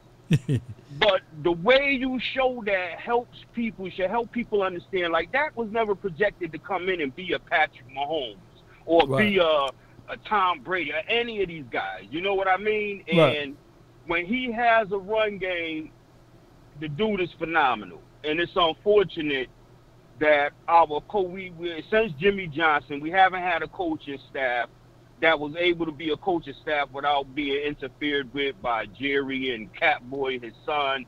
It's just totally dysfunctional, man. So I just, I want to say it just make it hard. It just make it harder, man. Like you said, you fell in love with this team before they even bought the team, right? When he was trying to purchase the Chargers. And we're not saying that Jerry is all at fault, because my grandmother used to say there's people in hell with great intentions, right? They had good intentions of what they were trying to do. Mm-hmm. But, things didn't work out that way. Jerry Jones ultimately may want to make an apple pie, but he's going about it the wrong way. He's trying to make oranges and turn it into apple pies. He's not looking up the right ingredients. Crazy. And when we look at everything, yes, he's the man with all of the money and all of the charisma and all of the things that he innovative and doing things. And we can say, ultimately, that is the right way to do it. But it's not giving us the results that we're looking for. This is an orange apple pie. You know what I'm saying? It don't got the apples in there. Like, where the apples at, bro? So that's just what it is. The whole thing is with Dak Prescott is what they supposed to done was in the 2018, they supposed to re-up his contract then. But by them having that reservations, they allowed him to play on the end of his contract in 2019, and he scorched them. His numbers. You don't base it off, did you win the Super Bowl? Did you win the playoff game? No, you base it off numbers. And they allowed Carson Wentz, Goff, and all of those other boys to get paid before him. So naturally, he was like, hey, it's my turn. In order for you to get me at 25, you had to pay me on the front end. But by them waiting, you had to pay him more. That's just like the housing market. You can't buy a house and then say, okay, I'm going to wait for these other houses to sell and expect your house to be cheaper now. No, it's going to be the average market. But keep going. No, I just think a lot of people, they look at the Dallas Cowboys, and they don't understand football. Totally. True. They don't understand football is the ultimate team sport. The wide receivers are only good as the quarterback. The quarterback only good as his offensive line. It's only good as the running back. It's only good as the defense going to be because you let them get the rest because you running the ball and everything works in unison. Dak Prescott hasn't had no consistency within somebody. When he first came in, we were pounding the ball. He was play action pass. He'll tear you apart. Then he had to change offensive coordinators. Then he had to change head coaches. Then he got Coach Clapp that didn't know how to coach at all because Jerry Jones and them didn't want to know how to change that. Right. It's crazy, man. It's a cycling, bro. But all we can do now, man, is hope for the draft to come around, and I look at it. I look at the total structure of this team. Call me crazy. It's not like we need a lot, though. We just need a few pieces to hit. You just need a few pieces to hit, bro. But that's if other dudes step in, right, Lord? Yeah. That's if other guys step up, right? You know? Yeah. Who knows? I believe in Sam Williams. I believe that Zimmer is going to get a hold of Sam Williams, and I'm gonna hop off. I ain't gonna try to monopolize. But this is what I don't like. I don't like Mike McCarthy coming in. I believed in Dan Quinn so much. I believed in Mike McCarthy. But where is the run game that you talked about, bro? Sometimes it doesn't matter. You don't always have to get 4 yards of carry. You can have a game where your running back is only getting 2 yards of carry. But if you're giving him 30 carries in that game, the defense has to honor the fact that the running back is getting the ball, which then is going to open up the pass lanes for the quarterback, man. Hopefully. They don't, people don't understand it, But we got to stick together, Cowboy Nation, and support each other because everybody else is always going to be coming for us, man. No doubt, man. Lord Nation, you do an excellent job, brother. You a warrior. You a true warrior, brother. I feel your energy and your spirit. I'm all the way on the East Coast, New Haven, Connecticut. I got more people trying to jump on and watch you, man, because the job you do is phenomenal, bro. And I'll definitely be supporting you, man. Much love to you. Much love to you, man. Let me hear you say it, though, bro. How about them boys? How about them, man? They're from the 203, man, East Coast, man. I just got to say this, man. That's what we've been all saying. Like, we make knee-jerk decisions every year when it's time to, like, we got to start building upon the things that we do great at and minimizes the things that we do bad at. And we got to move swiftly, but with calculations. The time that you saw the regressions, even with Ezekiel Elliott run, that's was the time when you utilized Pollard a little bit more to be the split back situation. There have been too many games, even then, that we seen the tote heavy of it not being split. And we would talk and argue into the mic about this should happen, that should happen. The time in week 3 last year, moving a little bit further out of that era, week 3 last year, the time that we couldn't stop the run then should have been the time we pick up the phone to bring in a linebacker, right? And say, hey, we got bad tape out there. I get it. We lost Trayvon Diggs, and there was a lot of emotions going on. But Trayvon Diggs, with him or without him, they were running the ball on us. We need to have bigger bodies to stop the run. That's a flaw in our system. All I want you guys to do is, you may not like everything that I'm saying, but 9 times out of 10, if you just slow down and listen, you will see the things that I'm saying are very, very much so true. I'm not, like, even with the Dak Prescott thing, if you pick Dak Prescott and move him out the way, we still have these core issues. The inability to stop the run and the inability to run the ball is what I'm saying. And if you look at Dak Prescott accolades and what he was able to do, you still got to put and position him from the NFC side as by far, if he's not the number one or the best quarterback in the NFC, is how hard would it be for you to find another quarterback to trump what he's able to do and also alleviate some of the things that we're not capable of doing, of running the ball and stopping the run. So that's what I'm saying ultimately. With or without Dak Prescott, you still got to do and build your team properly to run the ball and stop the run. In this draft, you got to figure out ways to hit guys that's going to be able to be an immediate impact. Why? It's because we ultimately don't dance around in free agency. You see, and now if you don't do that in free agents, how this goes and how this operates, you pick up your needs in free agency. You pick up your wants in the draft by doing BPA, best player available. But by it being that we don't dance around in free agency, it's going to be that this draft is going to be nothing but pure needs. And that's a hope and a wish. We hope that that center from whatever college can fit into a 17-week schedule and won't hit a rookie curve or a rookie wall midway through the season. We hope that that defensive guy that we get as a rookie can be dynamite, because we draft him from a position of need instead of a position of, hey, I would like to have this guy. All right, I got from the 916, you in the mix. You're live on the Nation, brought to you by Prize Picks. Talk to me. Hello. Yes, what's good? Yo, what's up, Long? Hey, all is well. Can't complain.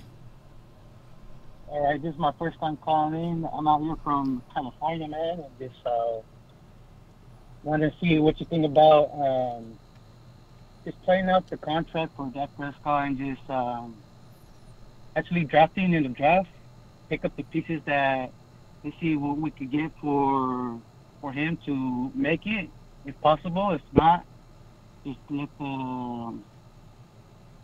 the contract run out and just see what Trey Lance can do, and basically get the pieces for him to do it himself. What do you think? So let me see if I can break down what you're saying. You saying that? Can you just repeat that again? I didn't get the first part of the conversation you were saying. Yeah, I was just saying, like, letting Dak Prescott's contract run out. Oh, letting his contract run out. Okay. I got you now. So you saying let it run out? We already taking the $55 million hit now, right? And then next season you hit the $40 million, which by standard that's pretty much what most people are paying for the quarterback that's on that scale right there. So we looking at Trey Lance. This is a contract year for him. So at his base, Trey, you're going to pay him, what, a 1-year deal? That's $22 to $25 million. That would be crazy. If you give him a long-term contract, his APY is going to be anywhere between 20 or 30 million APY, depending on, how his agents kind of wrap up things. And you still got the $40 million hit for the 2025. So you're looking at paying $60 million regardless. But I do get it, if you want to move on from Dak Prescott and let him walk because you get nothing back in return because of the no trade clause on his contract. I get all of that.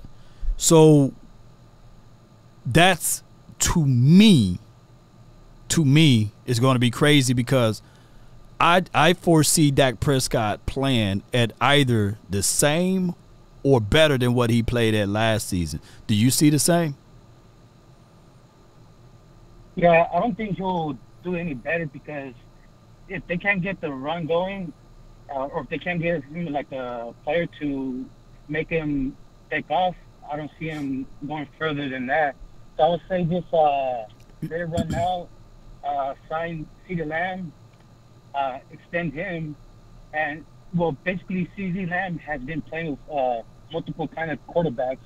So I think he can do something with Trey Lance, if possible, and also continue to improve the defense. So extend Micah, improve that part, and just build up the run game to stop the run also as well. So you got to get your linebacker, and also you got to give yourself a good line. So let me ask you this though. So what you're banging on or trying to lean into is that if Dak Prescott put up all pro numbers, and I know numbers are just numbers, so he's giving you about 36 to 30, maybe 8 touchdowns and 8 to 9 interceptions, right? You are banging on or hoping that he don't win you playoff games, because if he don't win you playoff games, then that would be the reason for you to let him walk. But if we somehow win multiple playoff games, you'll keep him, right? That'll be hard to say, because if he can win multiple games, try to at least get you to the NFC with what he needs, and he can't still do it. Well, I just say next man up. Yeah, I see that's a conundrum, because when we look at everything and when we say to ourselves, okay, we get to the playoff games, we're going to pin the loss on the quarterback. And, of course, if we won, you pin the win on him. I get all of that. But the problem is that you're going to have to wait all off season, all through the season, for him to ultimately fail or fail a success. So what world that we are all painting is basically Super Bowl or bust for Dak Prescott. Basically. Yeah. Man, that's a hard pill. That's a tough pill to swallow right there, because, and I get with what you're saying, and I get with what most people are thinking at this moment. But at the end of the day, I don't foresee that happening either on both ends of the spectrum. Meaning that on one end, we got less talent on this team, right? And we were not able to get less talent far as the other teams of going out there making that active free agent move, right? Whether it be defense or offense, right? So by nature, before the draft, we have less talent, right? And we have the expectations to do more than what we had last season. That's tough right there. I would say it would have been better if the Jones family don't ultimately believe in Dak Prescott, is to figure out, talk to his agent and say, hey, let's just go ahead and get this done with now before going into this whole entire season waiting on this man to fail. You know, it's just crazy. It's just crazy. I don't have no other way to say this, though, from the 916. I don't have no other way to say this. Yeah, I'm just looking at the bigger picture, because if we just believe that he could do it and just continue to pay him more money, well, what about the rest of the team? What about having them make their money by displaying their talent? Did you make more money than you made this year? Are you willing to make more money, right? Yeah, definitely.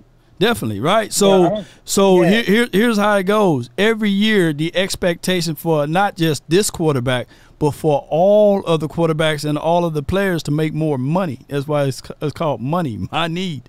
You know what I'm saying? So I get it. The only way the Cowboys could have paid Dak Prescott less money if they would have paid him more money before Jalen Hurts got his money, before Justin Herbert got his money. They would have to get in front of the market. You can't allow other people to get into the market and then expect for you yourself, your quarterback, to take less, because that's not how it flows. I think that a lot of people looked at what Tom Brady did and expect that this would be the expectation for all quarterbacks, which not everybody's married to a billionaire. You see what I'm saying?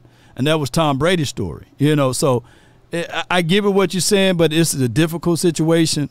All I can say is that the quarterback is going to always demand more money, because it's the NFL and it stands for not for long. I appreciate you, man. Thank you so much for calling in, bro. Yeah, thank you, Law. I appreciate you for having me on. Yeah, anytime. You have a blessed day. Yes, indeed. Good call from him, but I get it. I would like to see Trey Lance, but the only way Trey Lance is going to get playing time is if the quarterback get hurt. And I'm not banging on the table saying, hey, let the quarterback get hurt, because I don't foresee Trey Lance outperforming Dak Prescott, even if it is to a degree in the Oxnard training camp and preseason. That don't hold any weight versus a regular season game. The only way Trey Lance get it in and to outperform Dak Prescott unless he get hurt. That's the only way. That's the only way. I don't foresee Dak Prescott losing his job in the offseason. There's not enough tangible evidence.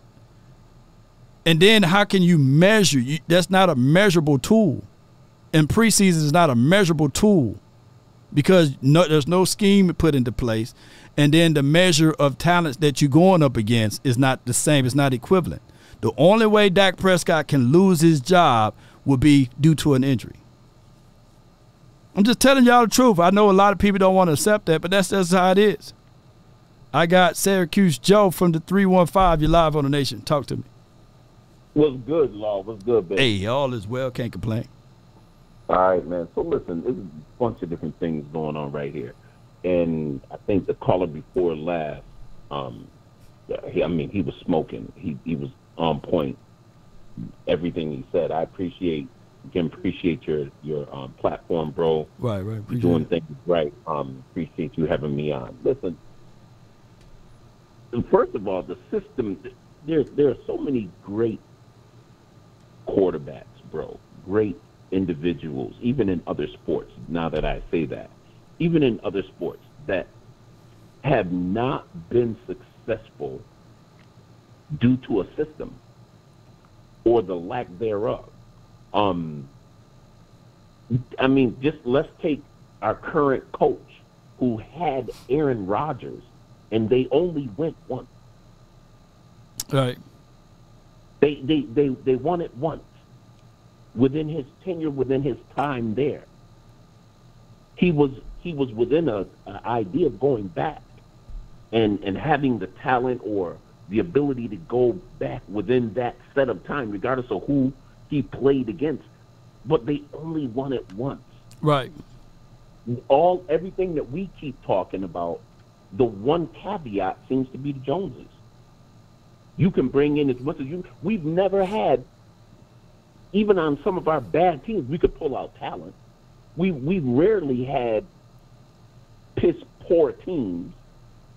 We've had situations where you could look at one side of the ball or the other, and like you were talking about earlier, you couldn't find anybody on either side of the ball when the other side was bad. Yeah. That would help lift, that would help create, that would help push things forward. Listen, the coaches have not, at some point, the coaches have not been coaches that could coach us out of a situation. Mind you, when we keep talking about all of this player acquisition and all the talent we do have, we still have bargain players. Name me a bargain free agent that we bought in that within the playoffs played like he did during the regular season. Well, let me say this too, though. You're going to get a lot of inflated stuff too, because people going to always scale, like, they're going to give you more credit than what it is, right? They're going to say, well, this guy's ultra talented. The Cowboys got a lot of talent on their team, because think about it. We play more primetime games than any other team in the National Football League. So the ability for Marquise Bell to be seen on the national television screen is more likely than a Fred Warner or than a whoever. You can name me any linebacker.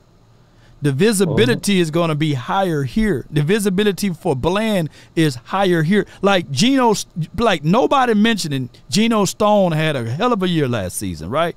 I think he had 5 or 6 interceptions, close to 7.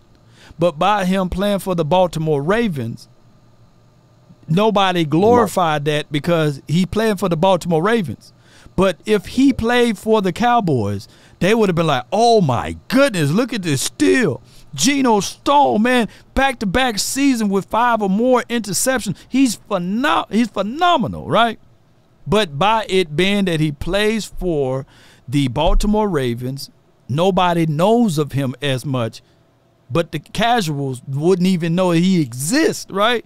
But they know Bland. They know Bland. And it's cut both ways. When he make a bad play, everybody knows it. When he make a good play, everybody knows it. That's the idea, bro. Squeaky wheel gets the grease. Squeaky wheel gets the grease. When you doing all of that, you have these players that you bought in, and during the regular season, our bargain players are like, yo, we got these dudes. We resurrected careers. We changed whatever. We get cats paid for the regular season, but when the playoffs come, they bargain players. It's exactly what we paid for. You know what I'm saying? Yeah. You feel me? Yeah, you get what you pay for. You know what I'm saying? The Roddells, man. Yeah. They ain't my Nikes, man. Yeah.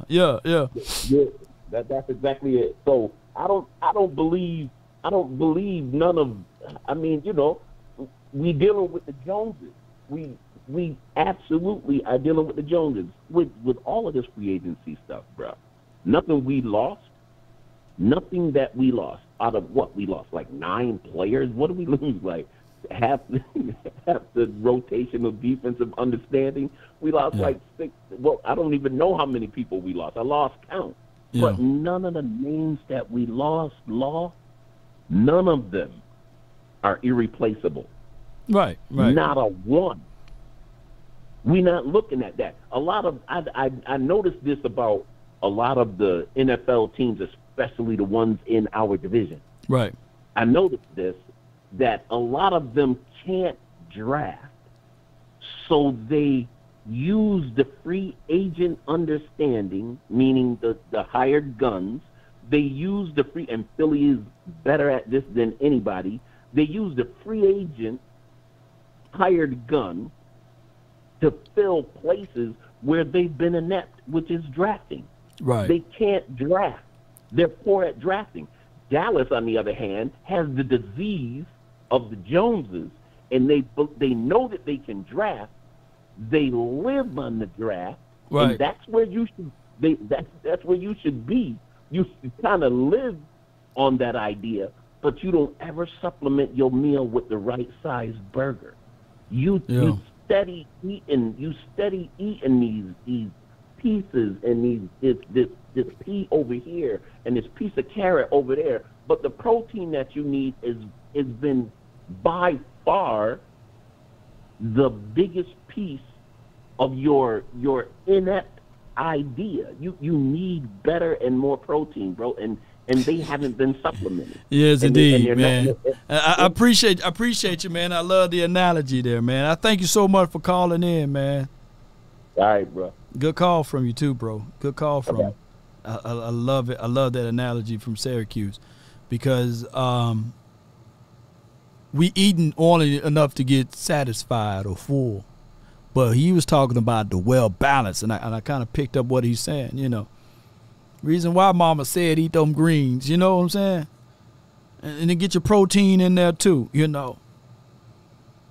You got to be shaped right for the situation. And on both sides of it, can you get by? Yeah. But you got to be sustainable enough to learn how to build to complement. And I was watching my guy Scott Walker Steele show earlier this morning, and I listened to a caller while I was going through some files over here on my end. And he was talking about, you know, the rebuild.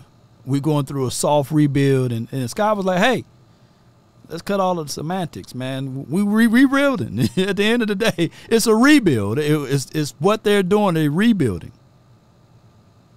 And when you think of it and you look at the history of the Cowboys, I think that they are trying to build something, but they don't know how. They don't have the blueprint. The person that gave the blueprint, the architect of it all was Jimmy Johnson. You got to dibble and dabble in all of it. How many Super Bowl rings do we have without Charles Haley in that situation? You know what I'm saying? How many Super Bowls do we have without going into the free agency and willing and dealing with the trade aspect and making sure that, hey, that dog can bark, but I need a dog that can bite, not just bark, right? The dog that was doing all of that barking last year was cursed. Arr, arr, arr, arr, arr, arr, arr. Well, what a bite. We're looking for some bite, man. The barking is good and cool, but what a bite at, man. Parsons, impactful. But when we needed him the most, he's been used in the wrong spot. The run game, people were satisfied with the crumbs we were getting, I meant to say. There was no threat. So you got to have that perfect, well-balanced meal. And I get it. People going to complain all the time, man.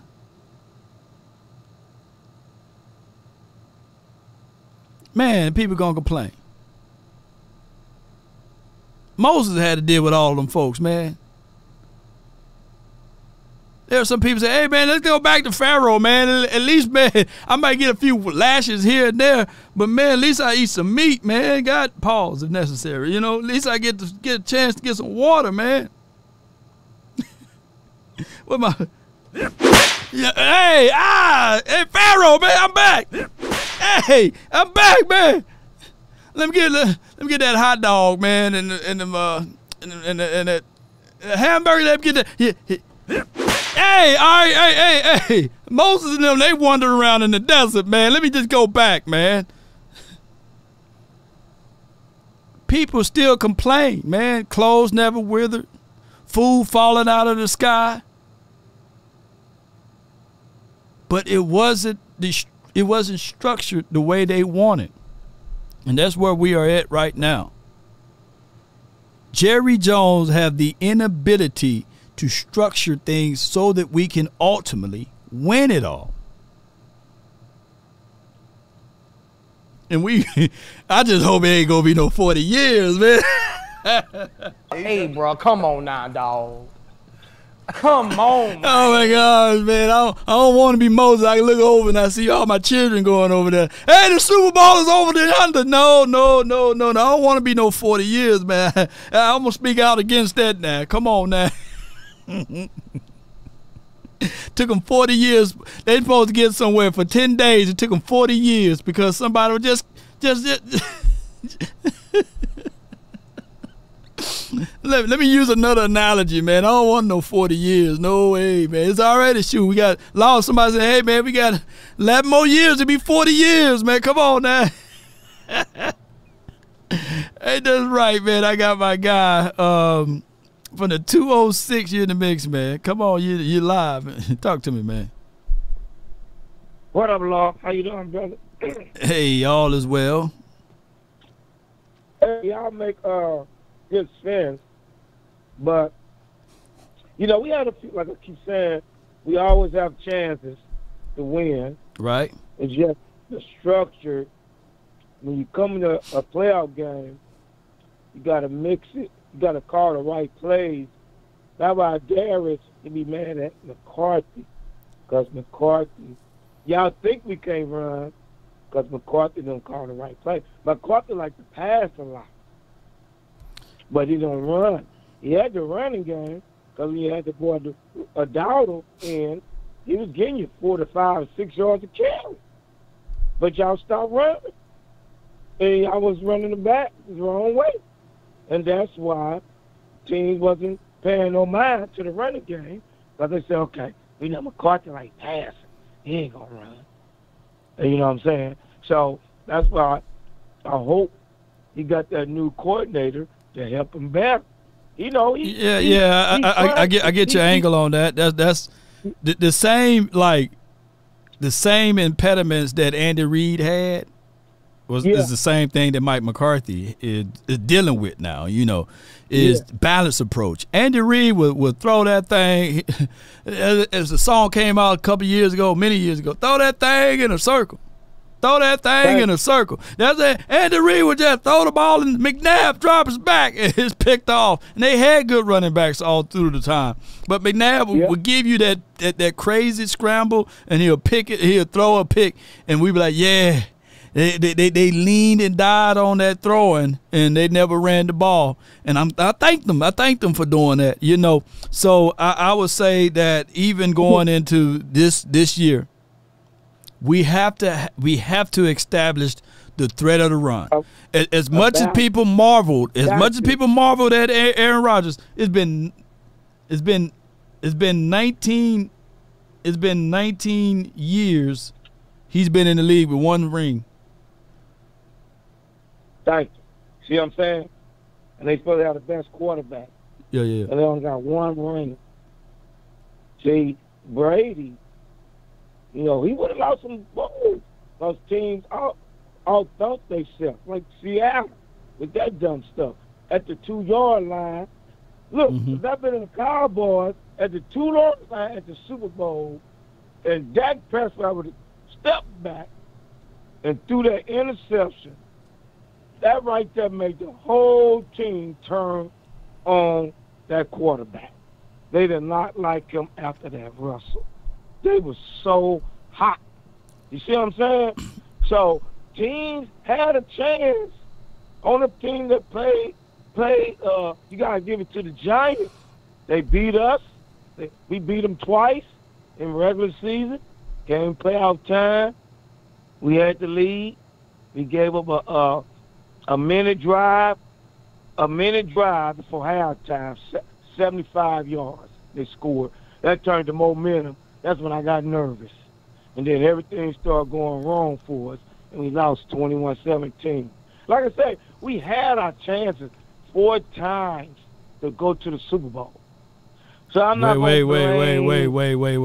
You said 4 times to go to the Super Bowl. Now you talking about one definitive game. I say 3 times. 2007. Oh wait. These are not NFC championship games. These are not NFC championship games. Oh no, we had the best team though, and we had the number 1 seed, and we had the number 2 seed. We had 2016. Dak Prescott first year. That's when people go to the Super Bowl with their rookie quarterback. We had a good team. We lost. 2007, Romo Neal. We choked. 2021, we had we was kicking the 49ers butt. Then they finally got a way to beat us. That's when they turned the turn on. Then 2022, we still had a chance. So we still had chances. I'm not going to get on here. Well, those are chances to win playoff games. We're talking about long sustainables. You win that first playoff game, then you win the next, and then you go to the playoff. Well, that was a situation that you can argue in 2022. Then, if that's the case, we beat the Bucs, and then all of a sudden you still had to win another one. And what happened? What happened when Tony Pollard got his hip not his hip, but he was the hip drop tackle, got his ankle smashed into 1,000 pieces. They were a one-dimensional team. Mad at you now. Now you're making a case for Darius.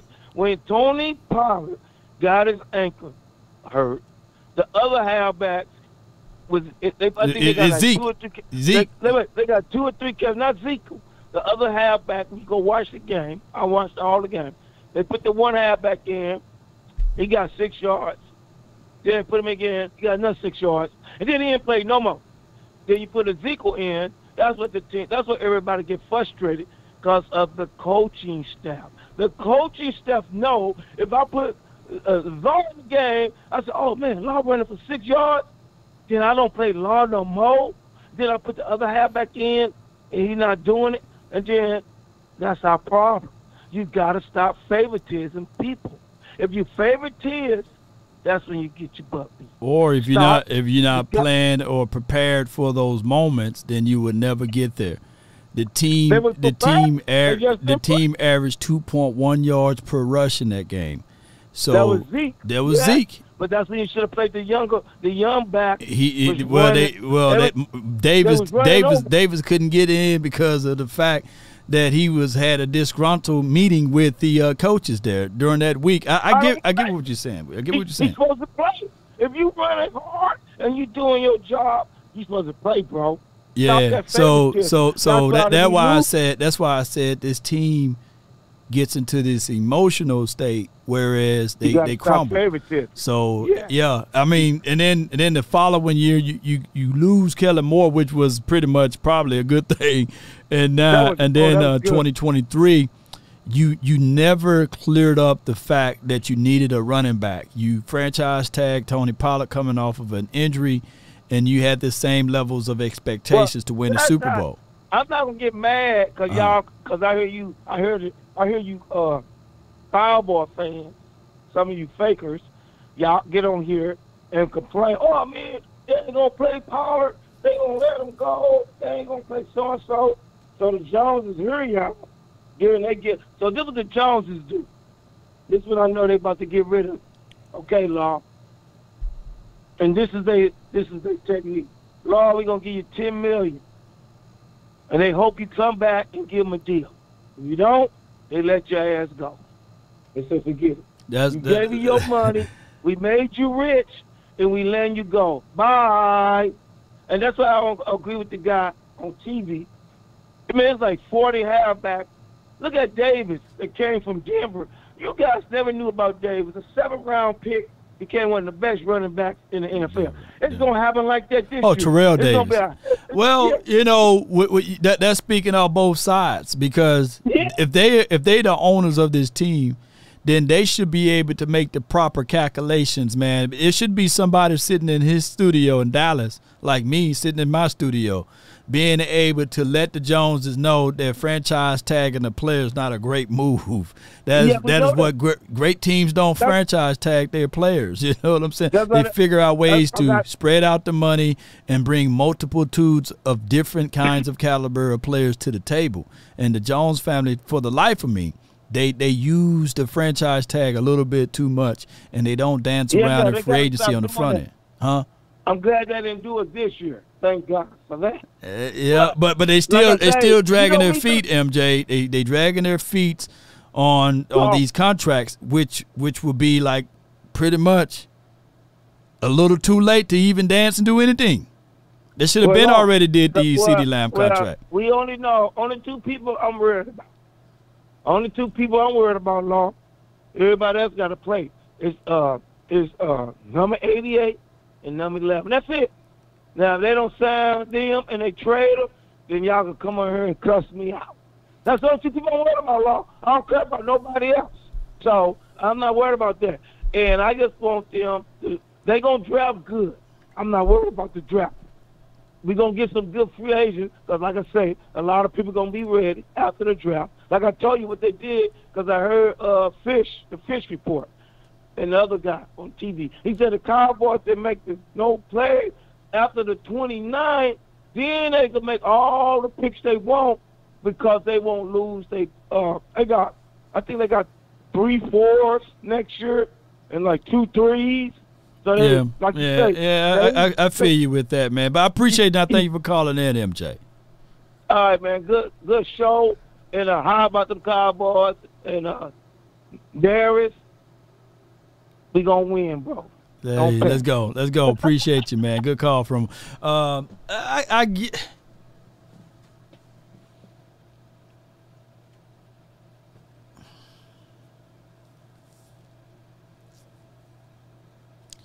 I think that some of us would never understand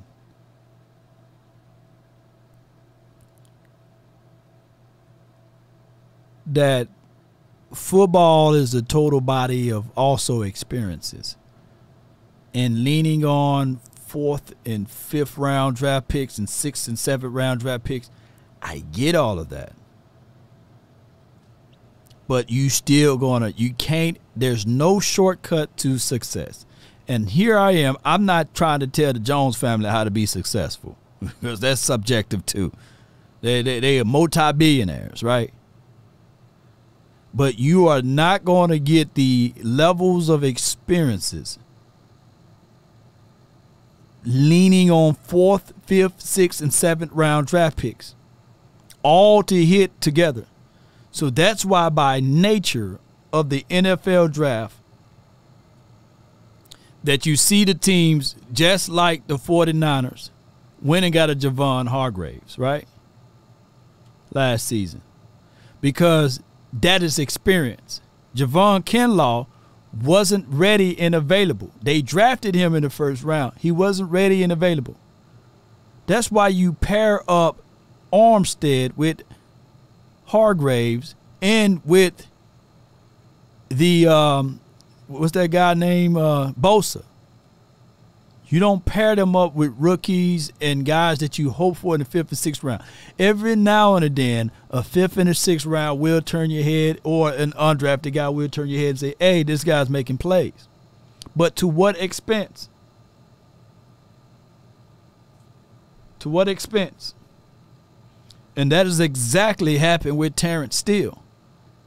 It took a year and a half for us to go through all of that to get the product. And now he's in this situation that he's getting paid $100 million, right, or whatever he's getting paid.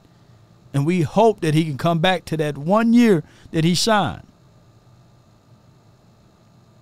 And he was an undrafted guy. We can bang on the table and say, yeah, let's pop the confetti.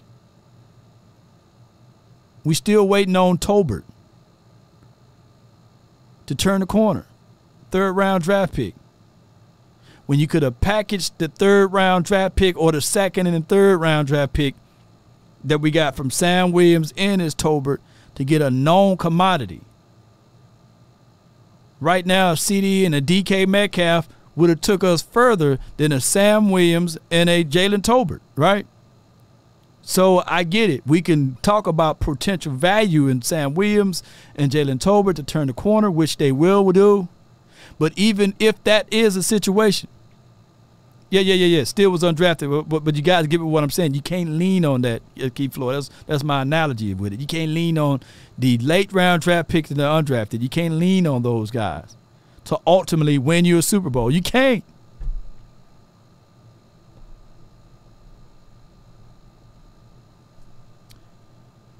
Last but not least, 585, you're live. Yeah, what's going on, Law Nation? Hey, man, all is well. I can't complain, bro. Talk to me. Cool, man. Yeah, what's going on, Cowboy Nation, too. I believe that the Joneses, they think they know what they're doing, but they really don't. Like I keep saying, Stevens running his team the way he wants to run it, far as who comes in, who comes out, like far as these free agents and these signings. Right. My thing is, even if the Cowboys didn't go into this free agency and grab a lot of free agent players, I still would want him to at least try to do some of the stuff they was doing before they did last year. Spend a couple of them, the picks, those picks, the 5th round picks that we're gonna be getting this year. The picks that we're gonna get this year. Right. Try to get some older, like a couple more veteran players. You know what I mean? But good veteran players. I don't want these almost out the door veteran players. You got to at least bring people in here like that's on Gilly level and that's on Cook's level in here. Do that for the defense this year. You know what I mean? All the way. Fix the defense. You know, get the defense enough pieces so when Micah Parsons goes off to go take a breather, that the defense doesn't look any different. You know what I mean? We still putting pressure on and the other thing is this right here. Just because you don't win the Super Bowl doesn't mean it didn't work. See, just because we didn't win the Super Bowl last year doesn't mean that Gilmore and Brandon Cooks trading for those boys didn't work. You know? That seems like just because we made the free agent move to go pick up Brandon Carr doesn't mean it didn't work. You know what I'm saying? Like, you're supposed to say, okay, that contract killed us in 2012 or what have you. You should have been figuring out ways to trade up out of it or add more pieces around them. What the Cowboys did was they went and got Brandon Carr and they folded it on and said, okay, now winners won. You know what I'm saying? When they didn't add a safety to match up with him, right? They leaned it on J.J. Wilcox and Jeff Heath, and you still had so many deficient areas. Whereas we seeing the same situation with Micah Parsons. We like Trayvon Diggs. That's good. We like Michael Parsons. That's good. But add to, like, what complements a linebacker who's playing at edge? Well, hell, that's another hole that you got there because you drafted him ultimately to be a linebacker. But by moving him to the edge, that created that voided area why you drafted him in the first place. So you got to go in and go get that linebacker to fill in that voidage. So you got extras. Now go add more to it so you can complement that spot. Yeah, and a lot of people don't understand, like, how can I say this, for this defensive line situation that we had. A lot of people don't understand that people like the Kansas City Chiefs, people like the Baltimore Ravens. They got rotational big men on their defenses. That's what makes them good. Right. We don't have rotational good big men. You know what I mean? Even when some of their best big men go out, it's pretty good big men coming in to take up the slack so these dudes can get breathers. Like, we not looking at it for what it is, man. It's like they are deep. A lot of these teams are deep in certain situations that we not deep in. It's good that we was pretty deep in far as the defensive ends last year, but we wasn't deep at linebacker. We gave away all our linebackers. So that was stupid. Yeah. You crazy. know what I mean? They give up all our linebackers like that. You know, we gave away defensive pieces like the gorilla dude that's over there with Washington. The vanilla right gorilla. Now. Yeah. Yeah, we gave some of these pieces up. We gave away the other big dude we had.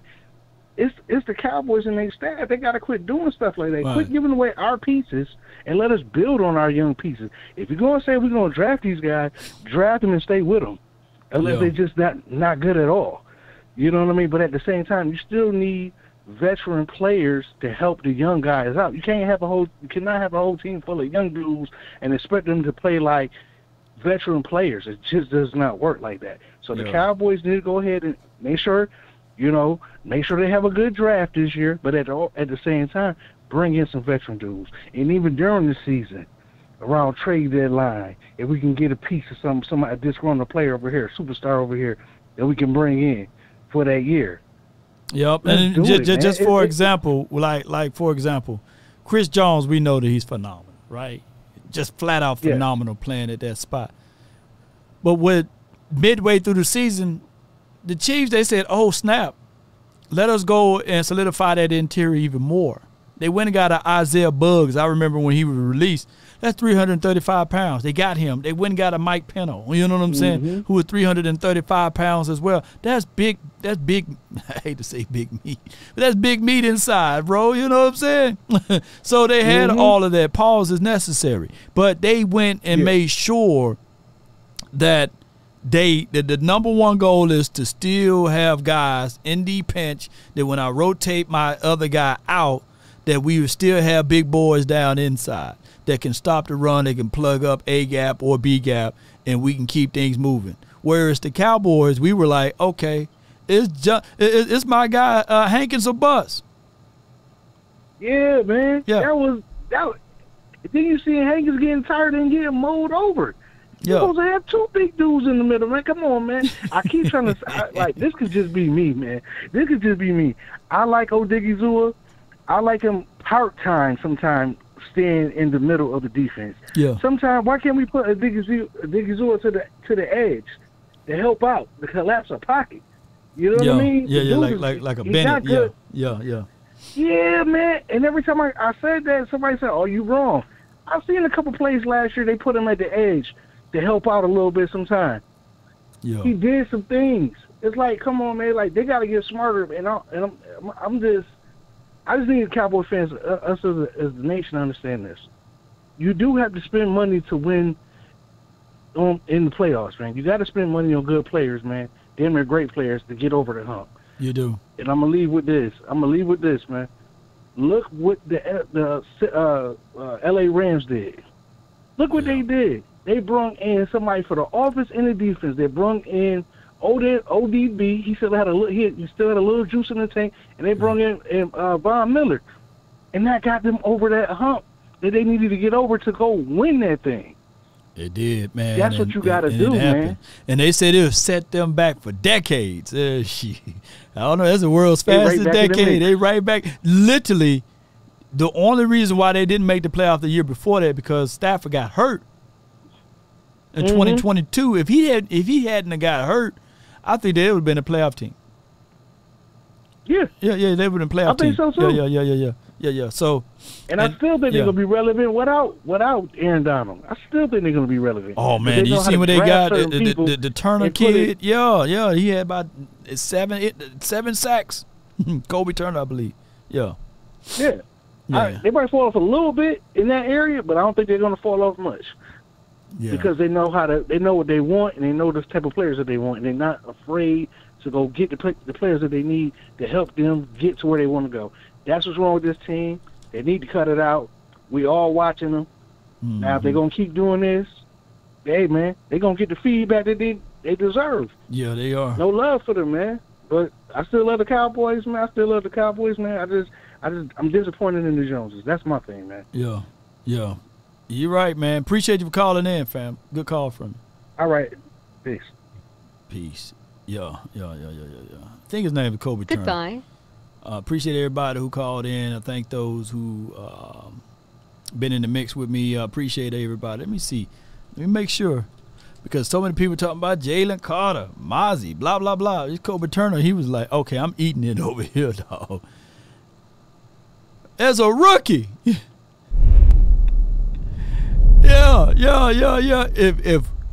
If we were to have this type of production, people see. Let me say this, man. Dude had 11 sacks last season, y'all. 32 solos. Yeah, he 288 though, but he's inside the Wake Forest. He's just like Osa, you know what I'm saying? But people were talking about Jalen Carter, man. Jalen Carter, Mozzie.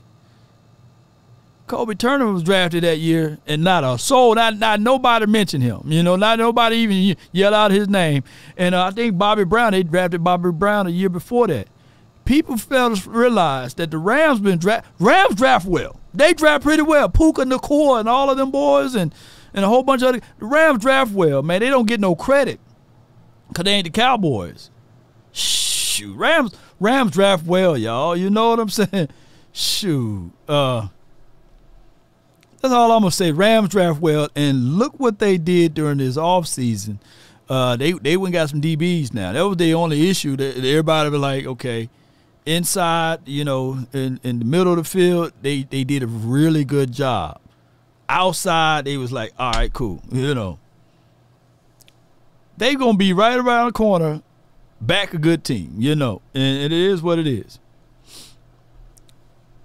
But nobody mentioned it. It's the Rams, you know.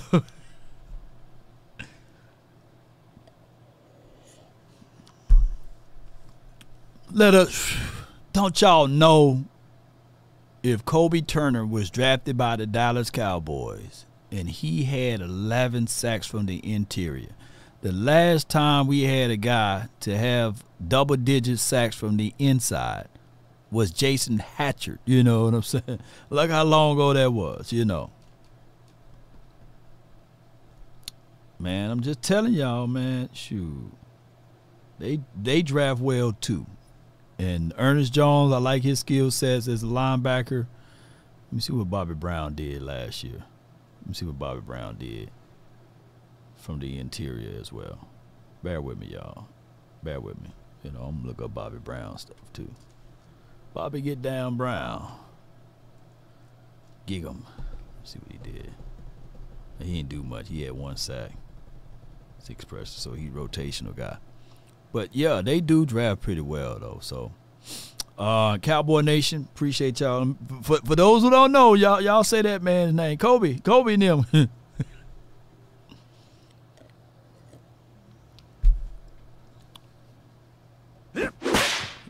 To all the haters, appreciate everybody, man. Cowboy Nation, I thank all of you all for tuning in.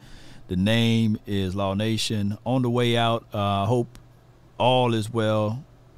If I offended anyone, charge it to my head, not my heart. Let's continue to find ways to grow, develop, and do all of the great things. Salute to Prize Picks as well for being phenomenal Phenomenal. Be sure to use promo code LAW when selecting your prize picks, because at the end of the day, I want y'all to be on that winning train too. So I shared that information. 100% of deposit match up to $100, right? So put 100 on me, baby. And Kevin, that Bobby Brown can sing too. He ain't lying. Shout out to Bobby Brown. Shout out to you, Verdi. Shout out to you. I made sure I didn't read much of y'all comments this week or this day because it's April Fool's.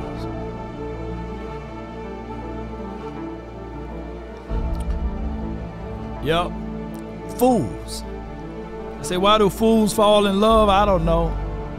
But that's just how it goes.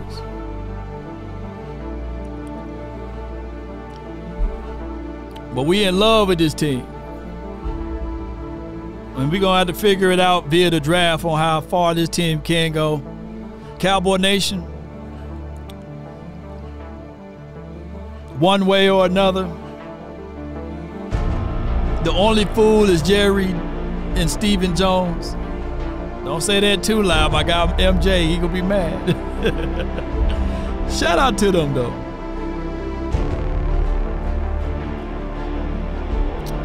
Shout out to them. Unlucky, appreciate you. Ratio, thank you. Miko, T. Foster, appreciate everybody. I don't even know what I can say today. But all I can say is just have heart, ladies and gentlemen. Stand 10 toes down and stand firm in what you believe in. There will always be a puncher's chance. There will always be the light on the other side. You just got to continue to head and travel towards that way.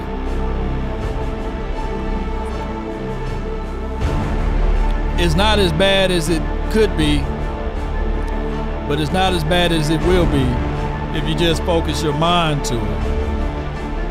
And I know, I don't like this team at all. I wish I did. I love this team, and that's the problem. And there's no April Fools to that. None. So let's stay focused. The difference between a light and a laser, they both beams of light. The light bulb, it's not as focused as the laser. Just focus in. They say the laser can cut any substance on this earth.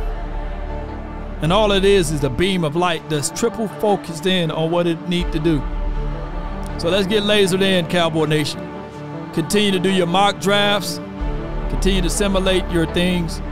The two most important days of your life is the day you were born and the day you realize your purpose. So let's continue to figure out what your purpose is in life. Check out Law Nation 2.0. We will be doing motivation content there. There'll be more and more clips that's coming around. Check that page out, Law Nation 2.0. And it as well will be on the Facebook as well as the IG pages. That's all the time that I have for this beautiful moment. Be sure to hit the like button, share this content. Give me my theme music. Damn. Come on. We about one love, baby.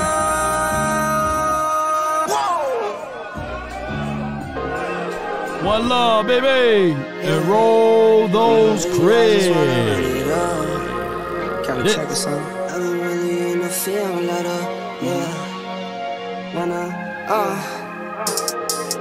I've been really in the field, let her rush, I let her feel. Lately, I just wanna run it up. Don't need no deals, I make the deal. Half a ticket to a meal. Lately, I just wanna run it up. Yeah. Salute to Matt Batten, baby. So over it. Salute to you.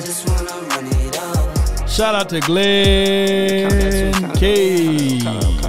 Lately, I just wanna run it up. Need them ones, I need them fives, need them tens, I need that change to the safe. Got blues inside. Hey. Greens and pinks, it's all the same. I still save and roll my change. Take some losses when I play. Charge it to the game. I'm with L, yeah, I'm with T-Black, I'm with Evan.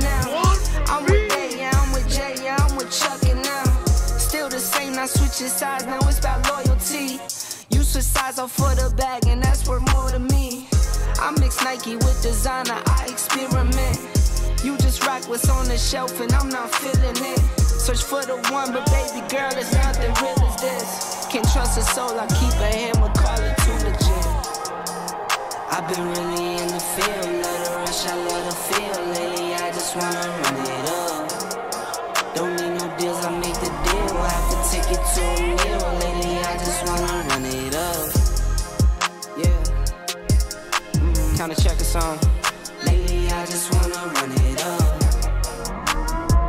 Count that too, count it up. Count up.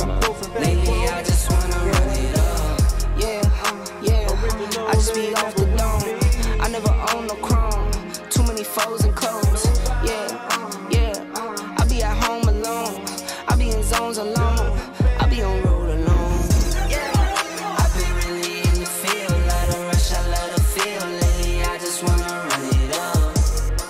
Don't need no deals, I make the deal. I have to take it to a meal. Lately, I just wanna run it up. Yeah. What is your profession? Trying to check this out.